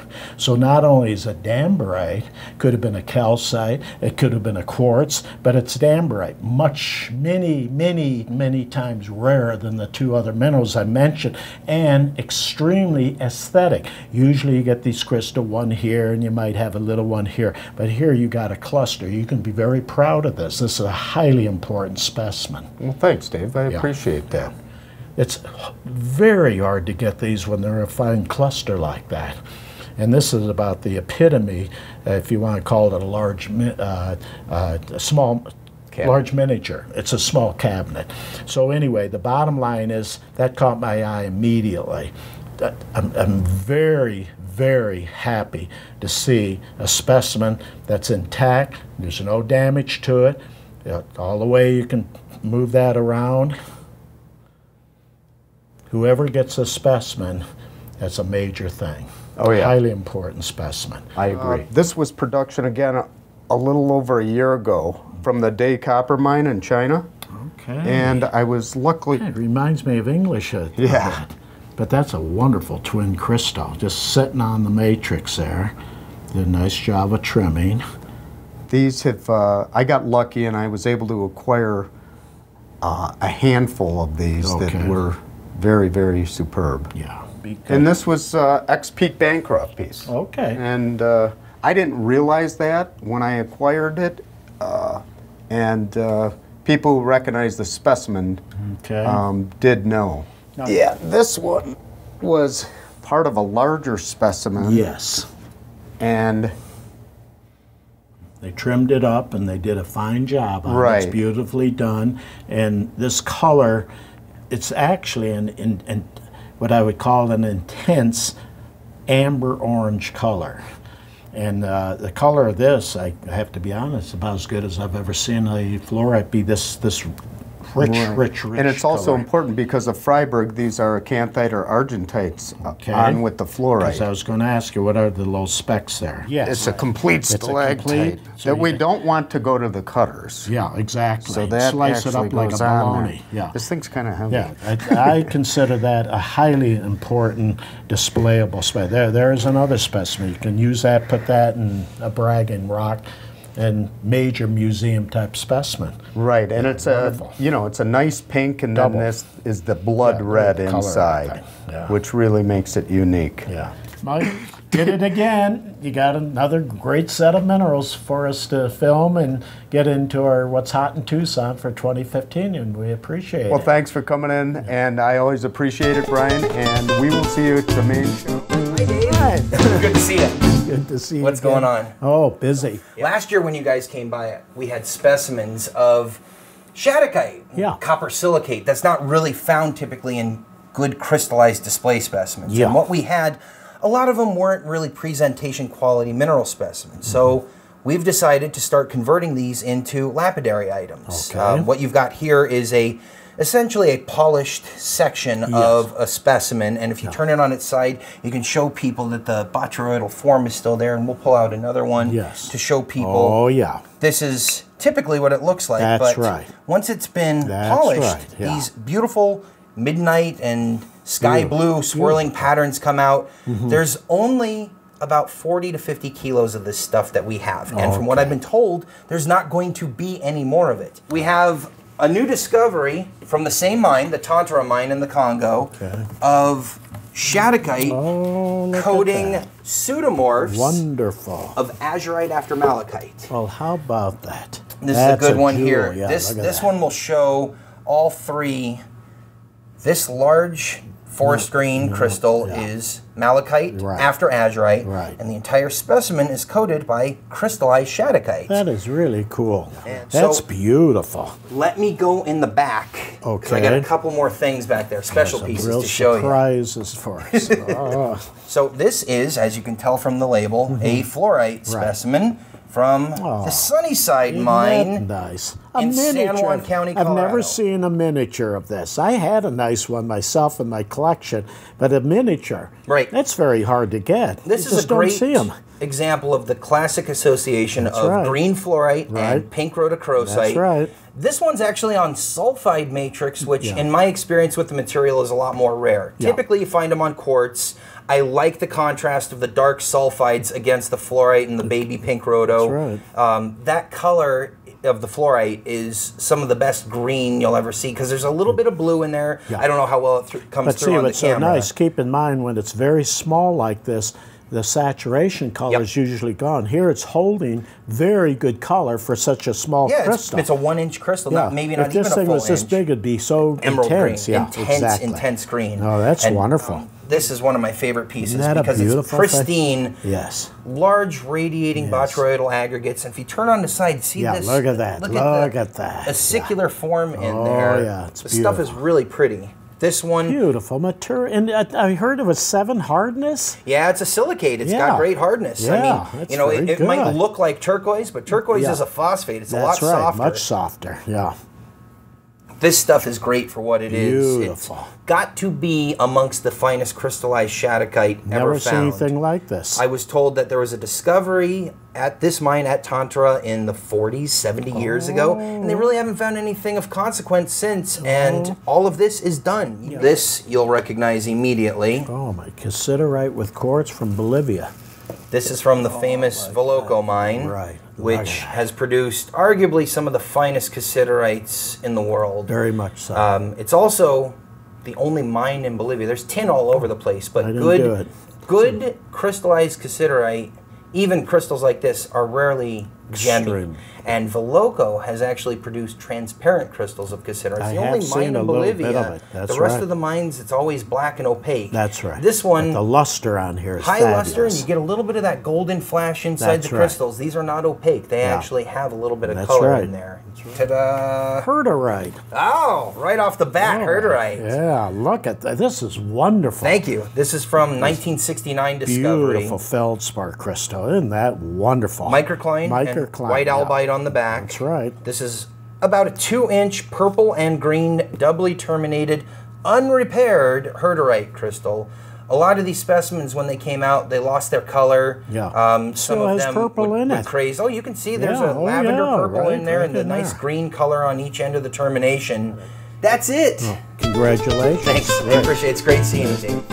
Well, Dave, pleasure. Good to see you. Thank you. Welcome to the room. And you got new things to show us. Always. Looking forward to it. Huge hamburgite. Some of these are crude, but they're very large. But this one has a beautiful termination, and the size is wonderful for your advanced collection. Some of these get so big they look like a big log, but that's very good. Very, very, very good. This is from Chivor mine. Okay. You normally think of emeralds, but this is a really killer calcite and pyrite specimen.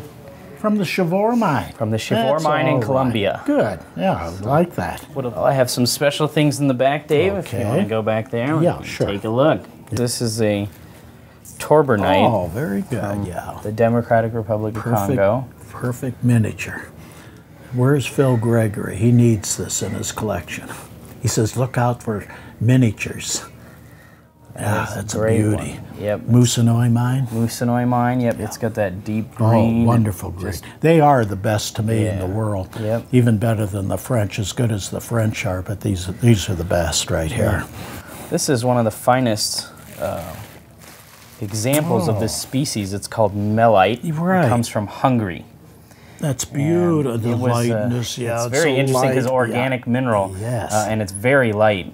Boy, that is absolutely superb. Yeah, it was as good as I haven't seen better. I can't remember seeing a better one. Wolfenite from my father's collection. It's so hard from to get, Sumeb. Yeah, it's so hard to get them when they're white like this and gem. The combination of the two. It's a superb miniature. Wonderful. Okay. Gordonsville mine. Isn't that a fluorite calcite with the little sphalerite all over it. It's really cute. It really is. A jewel of a specimen. Yep. And it's pretty much a complete floater. They're etched on the side, but like a double terminate. Yep. Ah, that's beautiful. This here is a beautiful acanthite on calcite. Isn't that beautiful? From Mexico. I love that when they get these sulfides and isolated on a white matrix like that. Really shows them all. Yeah, and the white calcite's got that druzy on it. Yes, it does. It have a sugary, bright quartz over it. An acanthite pseudomorph after stephanite. Okay, look at that. Another wonderful miniature. Quite unusual. Oh, yeah. especially to see that pseudomorph. Yeah, exactly. It's all there too. It's wonderful. Yeah. Oh my goodness! Look at this bornonite. Holy cow! That is fabulous. That's all complete. Yep. All the way around. I can't remember ever seeing a large bornonite that I like better than this. This is as good as I've ever seen. This is a major thing. It's all complete. There's no damage on this at all, I can say. I love pseudomorphs. As good as that. My God, this is fantastic. They're so long and big, and they burst out. Yeah. Yeah, this is a crystals. Yeah, it's a major discovery. It's really nice at these shows to see new things coming in like this. Oh, I love these when they with the malachite and shadokite. That's a beautiful piece from the Congo. Love that. That's right. It's beautiful. Oh, that's wonderful. Malachite and shadokite. Yeah. Pretty famous combo. Then the betrothal shadokite there at the surface there, and then the deeper blue here. Yep.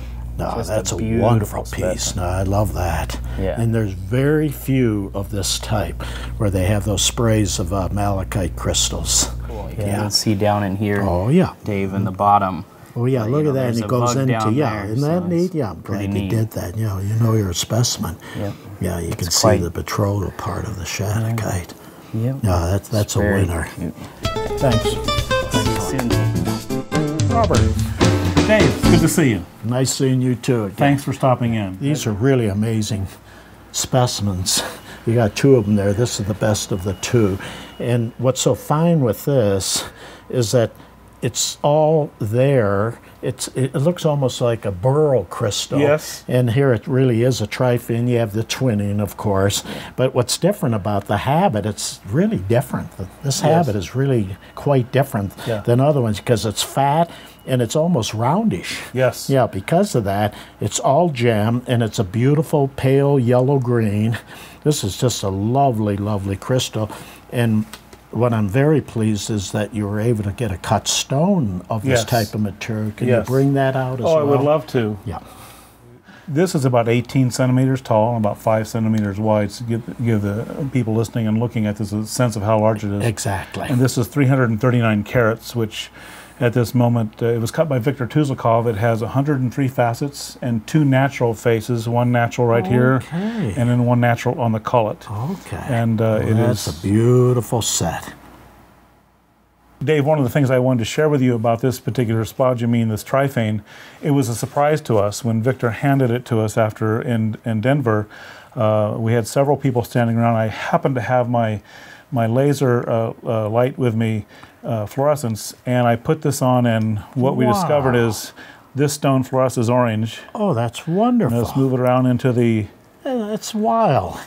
See, it's bouncing off the refraction off the back faces there. Yes. Yeah, it's really spectacular. Yeah, a regular orange. Yeah, this would be more what they call the toenail size. It may, on an angle, fit in the 1-inch cube, being a thumbnail. Yes. But what's good about it's a stout, fatty crystal, and these are very rare to begin with. They are. Let alone one like this. So anyway, the thing about this thing is it's just a fabulous thumbnail. Any thumbnail collector would die to have this, let alone an important piece for the collection, period. Yeah. Don't want to mislead you there. No. Yeah, no, that's fine. It definitely crystallized all the way around. Oh, yeah, absolutely. Sheet, See, I like that. That's why I turned it here to make sure Brian gets that angle there. That is 22.9 ounces of gold. Well, that'll hold me off for a while. You take that. Yeah, I'll check your pockets before you leave. That's exactly. Well, if you look at the map and you see where the Venezuelans are mined, this continues on into Brazil, so it's probably in the same general area. These are Mato Grossos. Yeah. This is a great crystallization. Oh, they're beautiful. Yeah, what a pair. Yes. This came out in October of 2014. Okay. And there were maybe 100, I think, or so specimens, and there were only a few that had the true Savarite color. Exactly. This is one of them. Yeah. And we believe the largest of the find. Yeah. Largest I've seen kept intact without cutting it up. Right, without cutting it up. That's right. This is Just a little bit of information. Yugawarlite, it was named after Yugawarlite Springs in Japan, off on Honshu Island, and that's where it comes this from. crystal its name. right here. Yeah. In the VUG. Go ahead. It has a gyrolite next to it. It has a spray of calcites down the side. Okay. And what's interesting about this particular piece is that it is completely intact. Exactly. Completely terminated glass top with a pearlized finish on the inside, which is typical of Yugawarlite. Yes. But it also has 3 Yugawarlites and actually doubly terminated on the one side before it goes into the quartz. So it's a very, very fine Yugawarlite. Yeah. This is a zeolite. Yeah, zeolite, yes. Wonderful. What have you. Thank you for visiting. We very much appreciate your presence here and your knowledge. Back again. Hi, Wally. How you doing? Good to see you again. Yeah, I see beautiful milk. Hi, how are you? Great to see you again. Yeah, nice seeing you again. Okay, what you have here is a native bismuth, and these are razor-sharp crystals. One I had crystals similar to the size, but they're more etched, skeletal, what have you. I have to be honest, the best one I've ever seen. That doesn't mean it is the best. It's the best I have seen. I've seen quite a few minerals, so just take for what I'm saying, just take it for whatever you feel. But see this thing, the spike here? This is a wonderful specimen. But what I'll say, what's fine about it is the isolation of the crystals on the light matrix background and the state of Washington. Are they a essonite? What type of garnet is it? It's a hessonite. Hessonite, okay, Yes. Very good. Well, that's a lovely piece. And to be honest with you, I can't remember, I've seen hessonite garnets, but they're all kind of together. Yeah. Here you got the isolation and the size of the crystals with the contrast. No, that's a lovely piece. You see, I see etching in that, and that's not even a break. For a minute, I thought that was broken, but it's all etching. It's a beautiful thing. In combination with the color. Yep. Not only beautiful crystals, but it has that color. And I don't think this area is produced anymore. They're out of collection. You just get it out of a collection. Yeah, that's a lovely piece. Most of the Romanian ones were very well known. They were in a sphere with many small needles. Yep. Then I had one that was kind of like a hand and everything. But this here, the average person say, oh, what a lovely, like you say, Chinese. Yep. But that's Romania, and that's extraordinary because you have actually a cabinet specimen loaded with razor-sharp terminated crystals, and I congratulate you on this. I've never seen anything like this from Romania. Yep. This is wonderful. Isn't that a beautiful thing with stibnites coming off? No. What are they? That's arsenopyrite. Oh, ours? Okay. Okay, yeah, they are. Yep. Yeah, they sure are. For like this, it looks like stibnite until you start examining it. Well, that's pretty darn good. Yeah, that's a pretty thing. From Greece. From Greece, yes. And that's a great specimen. Now this, what's so fine is this, what they call the ram's horn type of native silver, but this is from Germany. Yep. Yeah, this is not Konsberg. And this is a lovely thing. This is what you call real aesthetics. And silver, native silver of this character, this quality, the rams, this thing is nothing but a postcard, wonderful, about as good as I've seen from Germany. Yeah, I mean, this is a very rare thing. I really like this. Thank you, Dave. Really it was a pleasure. Thank you. Appreciate it. Yeah.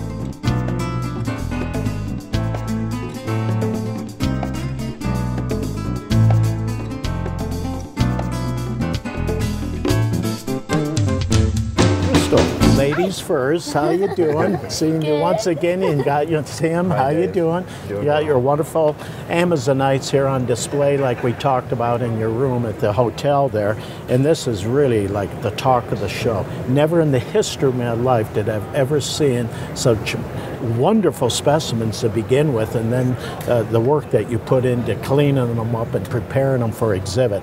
Well, thank you, Dave. What I did here is, this is mainly the big piece, or the king as we call it, and it was found from the icon pocket. It took me about 2.5 years to clean and prep what we have in front of us here. Most of that was fit finding, so it's where we lay out the pocket on tables and just click it all back together. This is the largest single Amazonite combination complete specimen that we know of to exist right now. One of the best specimens, period, I've ever seen, to be honest with you. Thank you very much. Thank you. Thanks a lot. Well, Dave, so good to see you. Nice seeing We're you. standing here in front of this fabulous case of your barber bottles and your our minerals. This case, Dave, has just been a blessing. Many people come here and are just drawn to the vibrant colors. Yes. And a lot of the pairings that I made with your bottles weren't even necessarily color, sometimes just a shape or a texture such as the frog. Exactly. We chose 16 bottles. Yes, by emailing pictures and all that, and you Dave worked off Wilbur of that. emailed. Yeah. It's I'm so bad at the computer. It's sad. It was delightful, Dave, and I received the picture of maybe 24 bottles, and I chose 16. That's correct. And I printed them out and laid them on a table, and I went shopping around my house, and I said, this one and this one, and I laid them out, and it was such a joy. And considering that we're using pictures, I think we did very well. You did extremely well. So the bottom line, Dave, Yes. is that this case is really popular amongst the crowd because it shows things other than just minerals. It shows beautiful barber bottles. And thank you for educating everybody about the beauty of these bottles and the significance. So we really appreciate it. Thank you so much. Thank you very much. He's hot in Tucson. Very. Congratulations, you won the Desautel's trophy, the whole thing. Is there something before that? You won kind of like two category. The Lindstrom. So you won the Lindstrom and the Desautel's trophy last night at the banquet, and deservingly so. Thank you. Yeah, you got a wonderful collection here. Needless to say, it always turns me on to say of greatness of kunzite in matrix. You got a real killer there. That is so it's a textbook crystal with the quartzite, with albite, right in the dead center of the specimen. I was never interested in kunzite before because it's just a stick, and I just thought they were okay. That's right. And then Rob Levinsky showed me that one on matrix, and I just like, wow, that's a kunzite I can get around. That's a major kunzite. Needless to say, everything you've got in here is just wonderful. The silver there is just absolutely magnificent, and it's like a bonsai tree. Yes. These silvers are really great. And it's got a couple cubes on the left arm there. I don't know if you noticed that. Yes, I do see that. Then you got one of the great BlueCap tourmalines from the Tourmaline Queen mine that came out. I think you used to own that one somewhere way back when. Yeah, I did, way back then. I was very proud of it. And what's good about that crystal, besides being perfect, it's unrepaired. Right. That is very rare on the better ones. Right. Very few unrepaired of the ones that you call real greatness. So you can be proud of that. Thank you. That was a major specimen in my collection, one of the best. Well, Dave, when I went to the Smithsonian and I saw the candelabra, yes, and that was what blew my mind and made me want to collect minerals. That was the first thing that triggered it for me, was the candelabra. Yeah. So when I saw the opportunity to get a BlueCap, I said I have to have a BlueCap because that's what started for me. Absolutely right. Got a beautiful aquamarine with the matrix, with the smoky quartz, the feldspar. What is the little ball right there? Spessartine. Oh, it's a spessartine garnet there. Okay.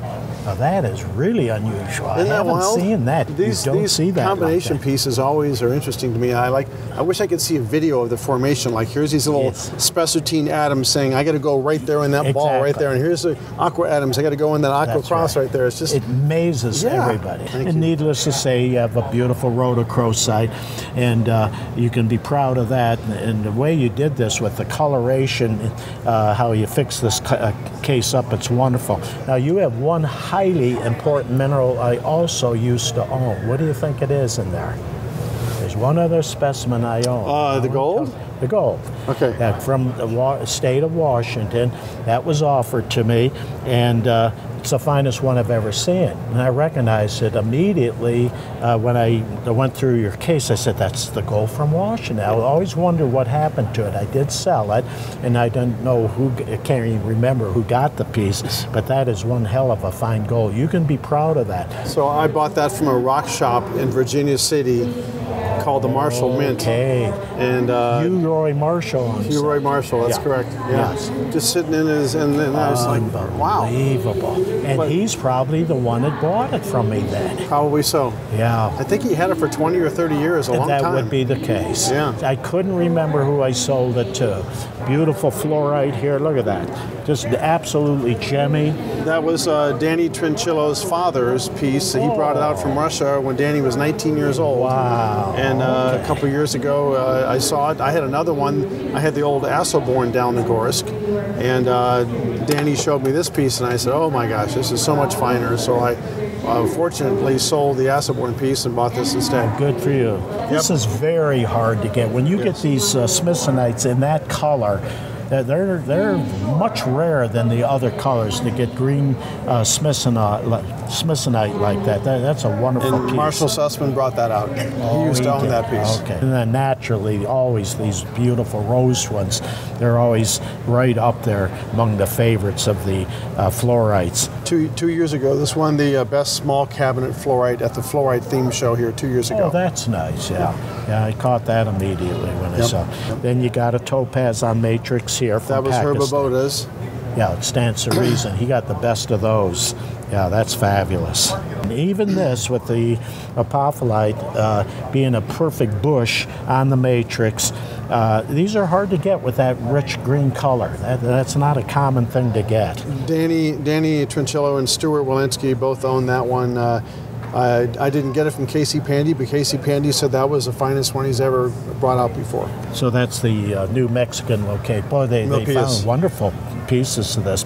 Collectors are so happy that it's a big enough pocket that other collectors could get a piece of it as well. That's a beautiful example of it.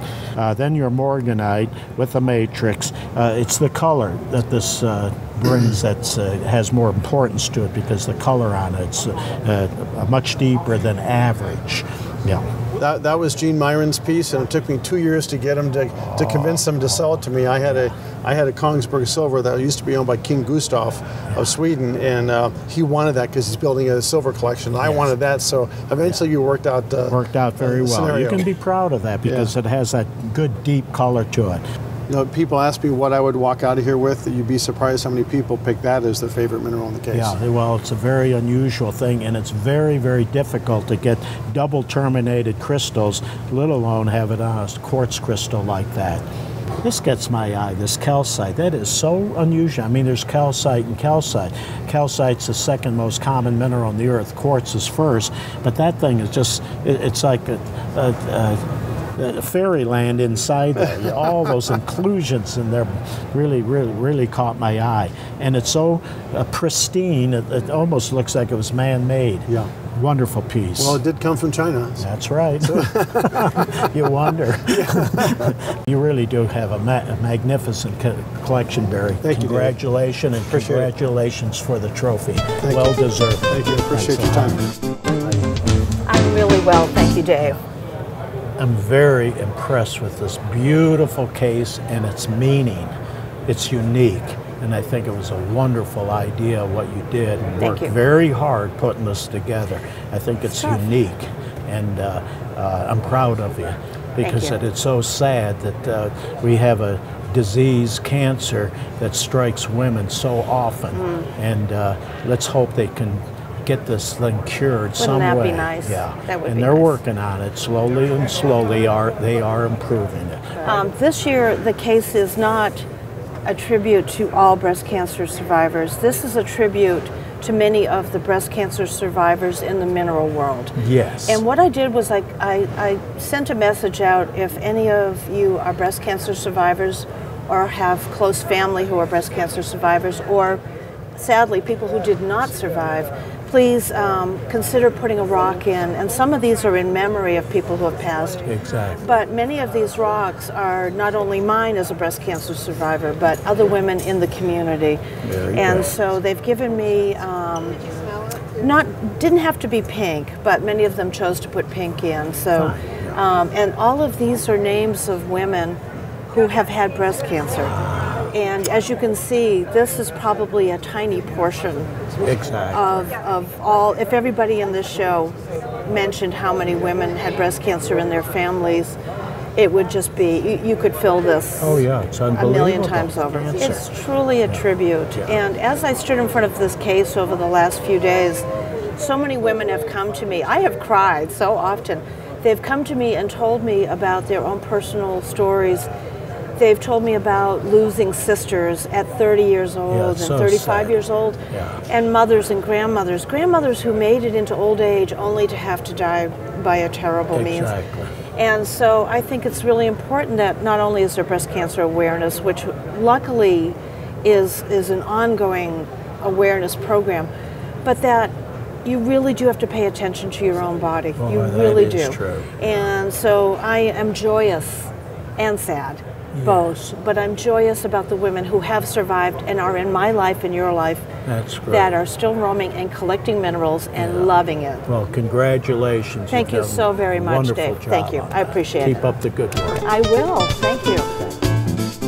We were in Munich some months ago, and we saw Chris with his marvelous Greek minerals, and by golly, here he is in Tucson. Chris, good to see you again. Good to see you, Bob. Yeah, thank you for coming. It must my pleasure. Yeah, it must have been some adventure to get here. Yes, it was, but I did it. There you are. I had to do it. Okay. It's an honor. Yeah. Now, you have some specimens that we saw in Munich, and I'd like to talk about them a little bit.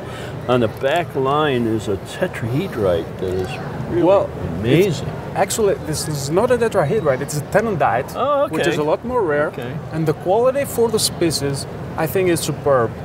You don't see this luster and these big sharp crystals in tenondite from anywhere else in the world. Yeah. And from Greece, my gosh. Yes. That's what amazes me about your suite of minerals. You've got things that people just have not heard of from Greece. They've been there, but we always think about laurium or lavrium, as it's pronounced, with its lead minerals, but you've got all sorts of things here. Well, that's true, and I think this is a good opportunity to show people what Greek minerals are really about. The range of minerals. Yeah.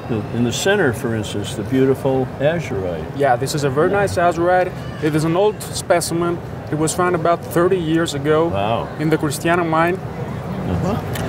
Specimens this big are very rare from Greece.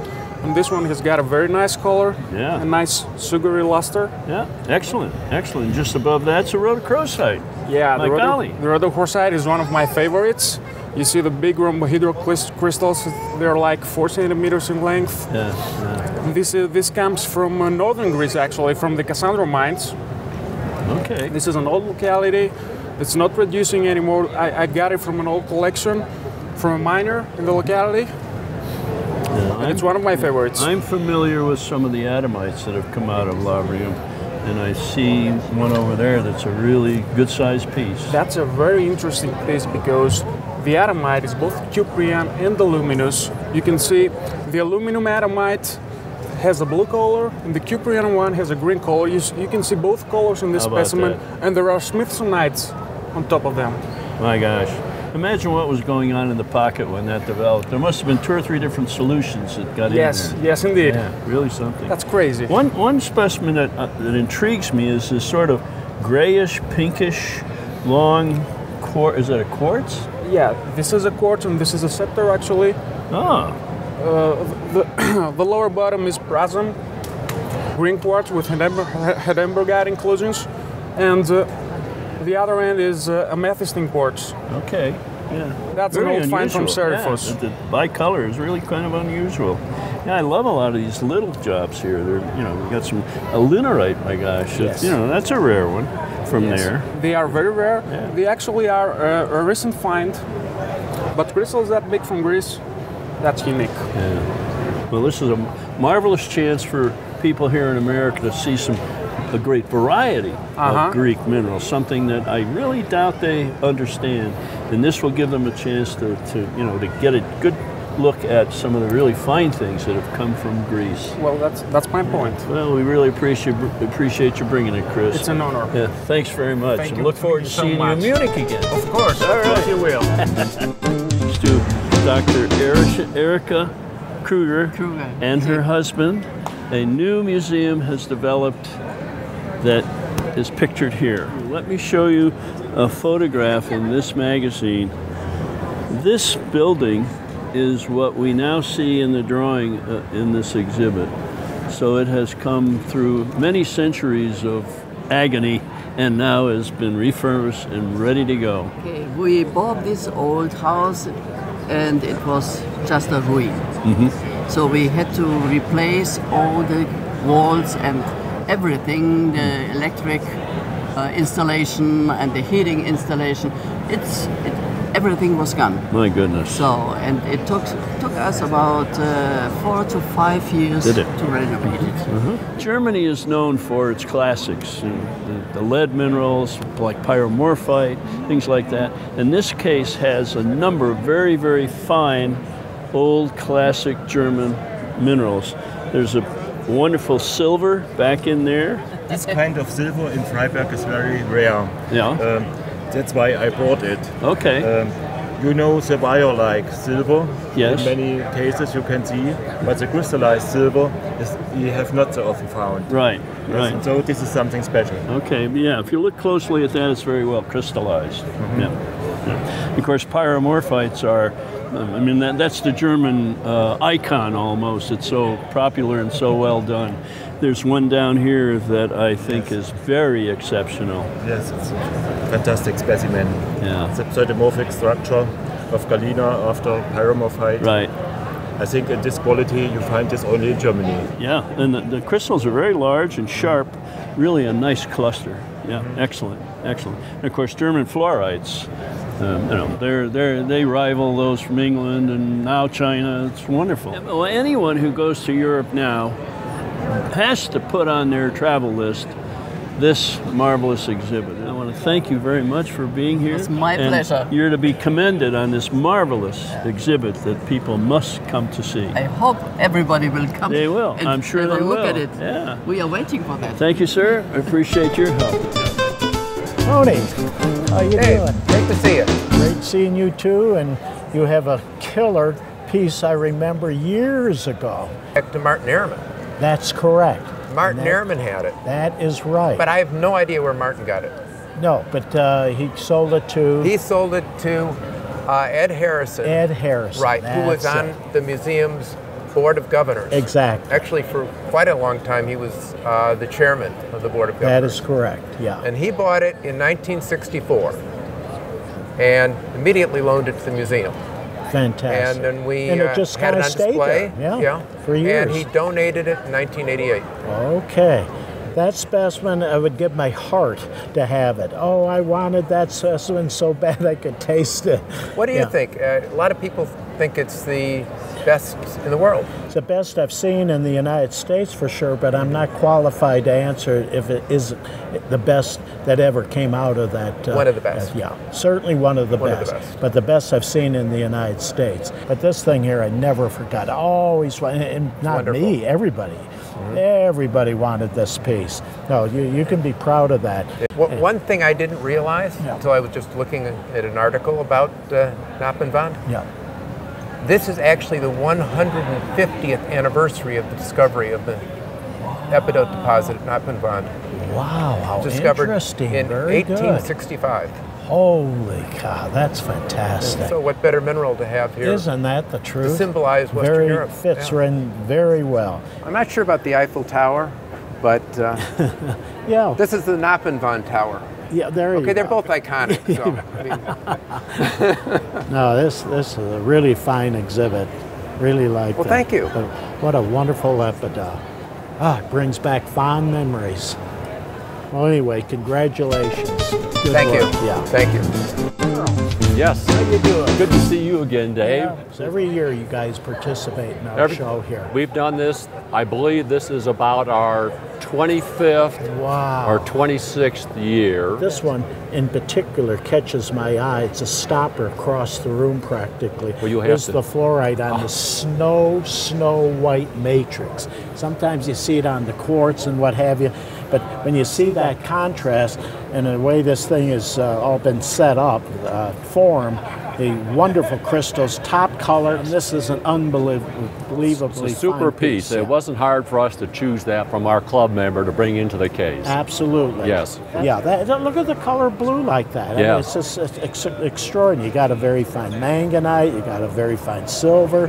How many collectors do you think are represented here? In this case, we have on our board in the back over there, I think there's 15 participants this year, if I remember right. Exactly. Carl, thanks Dave, a lot. Really it's been a appreciate pleasure. it. Thank you for coming by and letting the MAD group publicize a little bit to help the hobby. We really appreciate it.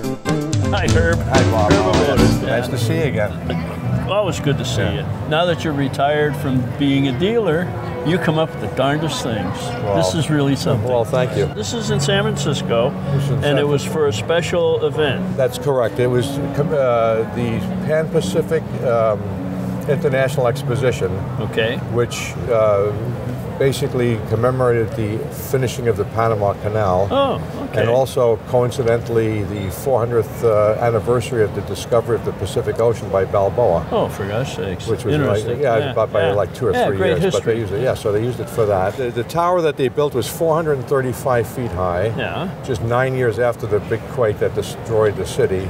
And they called it the Tower of Jewels. It was basically the centerpiece of the whole thing. You can see it's the highest structure in the whole fair. Right. So that Tower of Jewels must have some relationship to what's on display Exactly. here. These particular gems that were cut out of glass from Bohemia were strung up and down. There was 102,000 of them on that building. My gosh. And they kind of waved in the wind. They were all designed by a lighting engineer that worked for General Electric. And he was on loan to them or doing consulting work for them. And they also had them illuminated by carbon arc lamps, which were also just recently fairly new development. New development there. And probably, I would imagine, in a day, it must have been sort of like a laser show. They were actually sold at the fair in one of two ways. They were either sold as souvenirs, like these two. They were sold as souvenirs at the fair. You could buy them for $3 or $4, and people that visited the fair also had the option to buy one of these jewels. One of them that was actually hanging on a tower. I see. And for the payment of $1, you were issued this little certificate, like you can see over there, that pink certificate. You were issued that, and it says that when the tower is being dismantled after the fair, because it doesn't exist anymore. Okay, so after the next earthquake, you could go collect your gem? So they were taken down and they were mailed to the people. Oh, thanks, Herb. Nice seeing you again. Good, always good to see you. Hope to see you next year with something else special. Glad to hear. Thanks. Bye-bye. Okay, bye. We're standing by the Rice Northwest Gem and Mineral Museum, which is my favorite museum. It's a marvelous museum up near Portland, about 25 miles west in Hillsborough. And I'd like to introduce Julian Gray, who is the executive director of the museum, and Leslie Moclock, who is the curator. It's a great team. Leslie, tell me something about the minerals you've got here. Well, as you know, the theme for the show was minerals from Western Europe. So when I started to make the case, I wanted to find some of our really eye-popping classic specimens. And you did. You believe me, you did. Thank you so much. I think it's hard to miss the pyromorphite from the Farge and we have some other nice little pyromorphite specimens as well. This one from Germany is actually a very classic specimen. There's a label on the back that you can't see that has a date of 1894. Wow. Unfortunately, I wasn't able to figure out whose collection it was in, but it's certainly been around the mineral collecting world for quite some time. Sure. Some of the other particularly exciting things in the case are the phosgenite in the back left corner over there. At one time, it was the largest known specimen in the world. There have been a couple that have been found that are maybe 1 or 2 centimeters bigger on either side, but that's still really a fine specimen. And that's just one of a small suite of phosgenites you have at the museum. Yes, we do have other crystals, but that one's the big daddy, so I thought I'd bring that one. That's marvelous. Thank you so much. And there are minerals in the case that are not from Western Europe, because what I realized is that some of our very fine Western European specimens were all lead minerals. And one of the things that I like to do, everybody likes to have a case theme, and I'm very focused on education, and we're a museum, and the museum is very focused on education. So I decided to fill out the display with other lead minerals from Western Europe and other localities, and to talk about lead, because people generally think of it as this sort of dull It has a metal. negative context. Exactly. They're worried about lead poisoning, and then you look at, say, the red cloud mine wolfenite, and maybe you start to reevaluate your ideas of what lead can do for you. So there's a little bit of information on the science of some of the crystal structures. Several of the specimen species in here are isostructural, and what I tried to do was take the very technical jargon of mineralogy that we are well versed in because we've studied it for many years, and try to put that in plain English so that any visitor on the street could try to understand that. And then I also added a little bit of historical information about lead mining and lead use throughout the ages. So I tried to give a little bit of something for everyone, some classic excellent mineral specimens, some science, some history, and put it all together for people to enjoy. Good. You know, when I first saw this case, I began looking and I realized, my gosh, you've got classics from everywhere and they're marvelous. Another pyromorphite here from Germany, you know, and they're just really, really fine classics. And as I said to you earlier, this case to me is the finest case of classic minerals in the show. Thank you. Thank you. Really beautiful.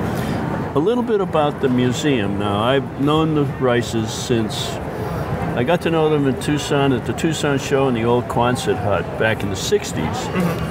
And they were always most generous, most kind. And at that time, and until fairly recently, this was a privately funded, privately owned museum. It was in their home. A gorgeous setting among the trees.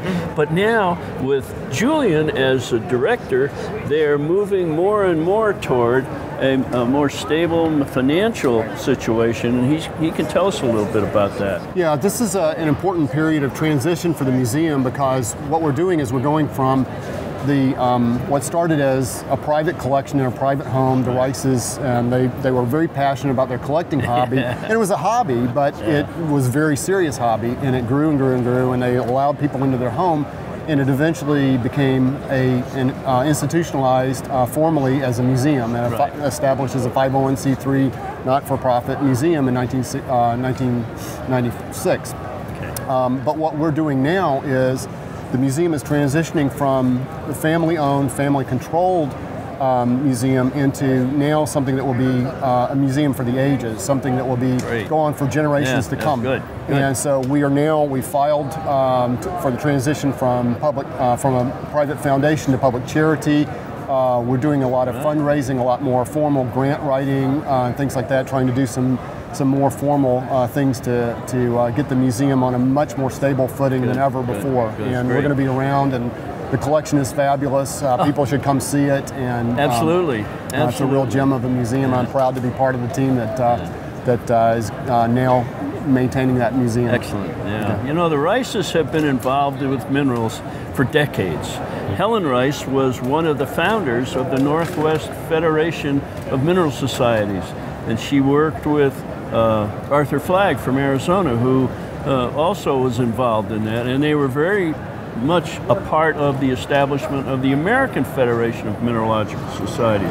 So Helen particularly, who is a mineral lover, really has played a role for decades in the mineral hobby. Right, and she was active in forming the Oregon Agate and Mineral Society and a number of other local organizations in the Hillsborough area, and involved in faceting. You can't go anywhere practically and not hear her name or some connection. Exactly. And Richard was more of a lapidary type, wasn't he? Yeah, he loved petrified wood, and then his son. That was passed on to to his son and grandson also. So Bill Harvey, Sr. and Jr. also loved the gem cutting. Good. But that shows the variety that you'd find at the museum. You'll find everything from lapidary to moon rocks to some of the world's finest minerals. You know, the Alma Queen. I don't have to even describe it. It's so well known. That's our icon specimen. Yeah, right. It's a great museum, and anyone who's in the Northwest who fails to go to the Rice is guilty of a sin, as far as I'm concerned. Absolutely. So, Julian, thanks for all your information. Thanks, Bob. It was great. All right. You give Leslie a hug for me. She's very astute young lady. Leslie is up and coming curator. She's going to do very well. She's done very really a good one. Okay. Thanks, Julian. All right, thanks, Bob. Hey, how you doing? Nice seeing you. I'm happy you're right at your case, because we do see cases that have wonderful minerals with pictures or paintings of the specimen. I think that's so cool. We've got an elbaite from the type locality in Italy. The two in the middle there is a Swiss anatase at the bottom, and a Spanish cinnabar at the top. They're both micro specimens. They're sitting at the back on that round display thing. We've got a German pyromorphite on the right. Okay. We've got a barite sitting at the back there, and then we've got the Austrian fluorite at the front. Well, you did a beautiful job in this thing. Like this is an unusual fluorite. It's very unusual. Yeah, it's a very unusual fluorite, and you did really a wonderful job in capturing that. And that's my favorite thing in here. But you did a wonderful job with this, and I'm going to repeat it again. When they do the paintings of the specimen, adds real spice to having that specimen. And it's good fun doing it as well. Yeah, it is. Really Yeah, is. you're enjoying doing it. Absolutely, yes. Thank you, Dave. Congratulations. You have a beautiful place. Thank you. Okay? Hi, Dave. I was walking by your booth. What caught my eye instantly. Yeah. It was this from a distance, and I knew right away what it was. Kermesite. Good. And the reason I caught it, because this is one of the natural ways kermesite formed, a little differently than the stibnites, because they're so tightly grouped together, these crystals, and a different chemical difference between the two. But what caught my eye, it's the best one I've ever seen. I've never seen one even close to this. Kermesite is many, many times rarer Well, it's than a rare stibnite. mineral. Yeah, it's it's a not a rare common mineral. It was known from Germany, and there was another place besides That's Germany. right. I forget now where that was at, but it's been many years ago. Madagascar or somewhere in that very, neighborhood. very, very rare. This It's a rare very piece. And wonderful thing. Well, you know, years ago when we were searching for these things, myself and a friend of mine, Steve Moorhead, we found these in the bottom of a barrel in a Chinese room. Wow. And we had unpacked about 5 barrels of stuff, and down the bottom, Steve pulls us out and he says, "Hey, Gene, this is a weird looking stibnite."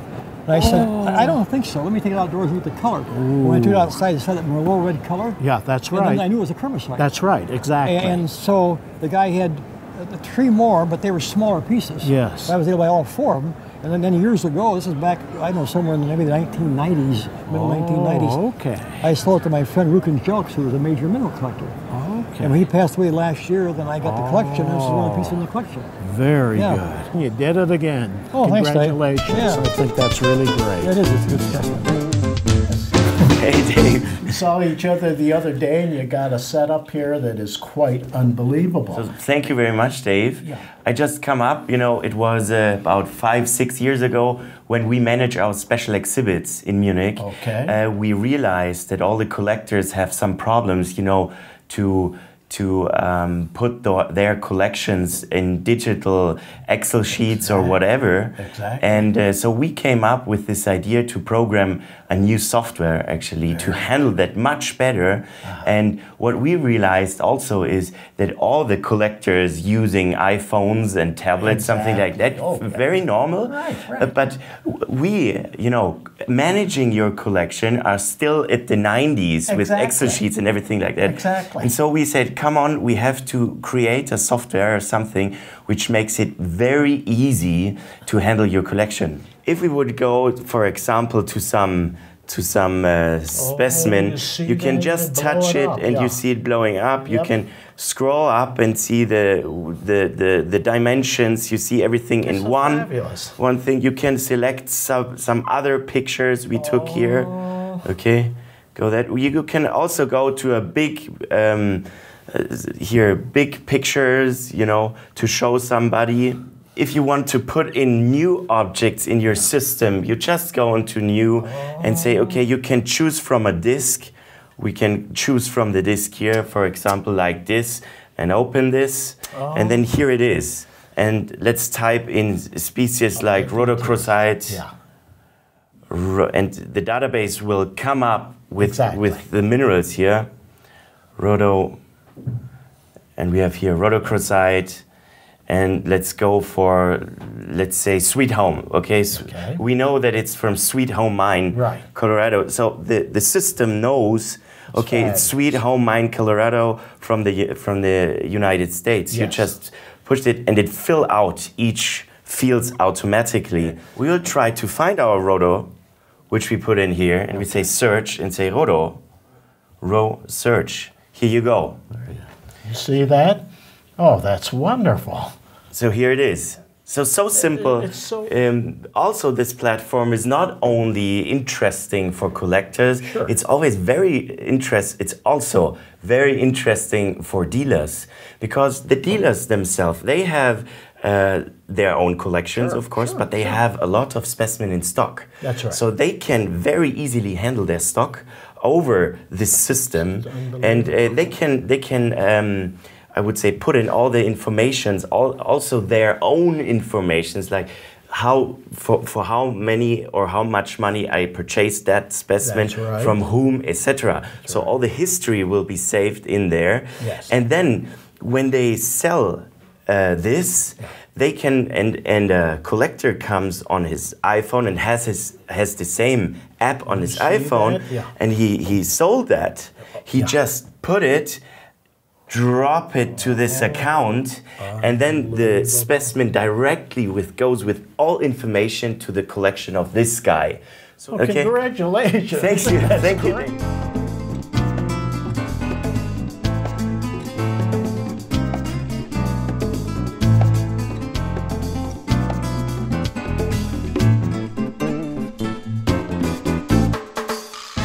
Quest of so many collectors. Do you want to be on film? I don't care if you are. He is now. He is now? Okay, cool. Everyone, this is Chris Vaughn. He's our good buddy. Works here at Fabre Minerals International. We've had him here for 2 years. We love him. I'm gonna kick your ass. David, you're such a jerk. No, I'm sorry. He's got that recorded. No, he doesn't. No, he can edit. I was joking. It'd be Brian to leave it in there as a joke. Yeah, he will. He'll leave it in. Yeah. No one heard the preamble to that. Right. Don't make me shoot you. Yeah. Did you see that? Isn't that helpful? Yeah, I'd love that. Yeah. Isn't that great? Definitely we were playing around with how to mount that. For the lunatics might. And your memory is ridiculous. Is that good or bad? Ridiculously bad. Right, exactly. My memory's going down the toilet, to be honest with you. You're pretty damn. Say the name of the location. Oh, I hate you. No. Okay. Yes. You want? It's easy. Ambatofinandrahana. Yes, it comes from Ambatofinandrahana in Madagascar. I did it. One more time. No, come on. Ambatofinandrahana. You, Dave. No. Yes, come on. The location. Yeah. Rutile and hematite, pseudomorph after hematite. That's the best I can do. And we're rolling again, guys. Okay. We start? Yeah, now. But you know that's going on the back of the reel. I don't care what. You have done so much of that crap to me. It's going to be costly to you, Herb. You have to pay a price. I know. This mineral is going to blow you away. That's why I kept it covered. Just hand me the box and I'll leave. Watch out, Dave is making one of his teasers. Exactly. This is an amazing thing. Oh, it's one of the fronts of the ball. I think I will take the ball with me. I'll pay you back. Now, those are the rare dark chocolate ones from Switzerland. That's the locality. And the morphology, it's Bachelorito. You got to show us the taste test on it. Yeah, you got to do the taste test, Dave. Right now? Right now. And we need to see the center because we need to see if it's a pseudomorphic chocolate or if it's really... If I'm going to eat a lot of them, I can't take my time. I got to just get to work. That really did go in the black hole. Delicious. Troy, thanks a lot. Really appreciate you participating and getting good minerals with us. Let's try that one more time. Yeah, Sorry. yeah. Okay. Let's do it in English, Dave. Look at that. That's a crystal form. What is this? What crystal form is it? Yeah, it's a crystal form, Dave. Yeah. Sorry. I sound like a rat in the room. Oh, very classic. Jewel. Yes. Let me put it this way. Yes, exactly. Paramorphite. Minotite. Minotite from Illura. Minotite. Cut that and do that over. Let's do it again. Azurite. Do it again? Azurite. It's an azurite. It's an azurite. Boy, that would be something. Now listen, you better not say anything about it. Come on, listen up. He's like, hey. I had to do it. Hey, after you showed fun out of the stamp job. I just thought of the picture. Oh, that picture. Yeah, that's what I could tell by his face. Oh, shit. Sorry, it's making me cry. I'm laughing so hard. All right. Okay, now we get There we go. So what do we have here? I noticed this. You've got. How can you not notice that, look Dave? at the now. Behave yourself.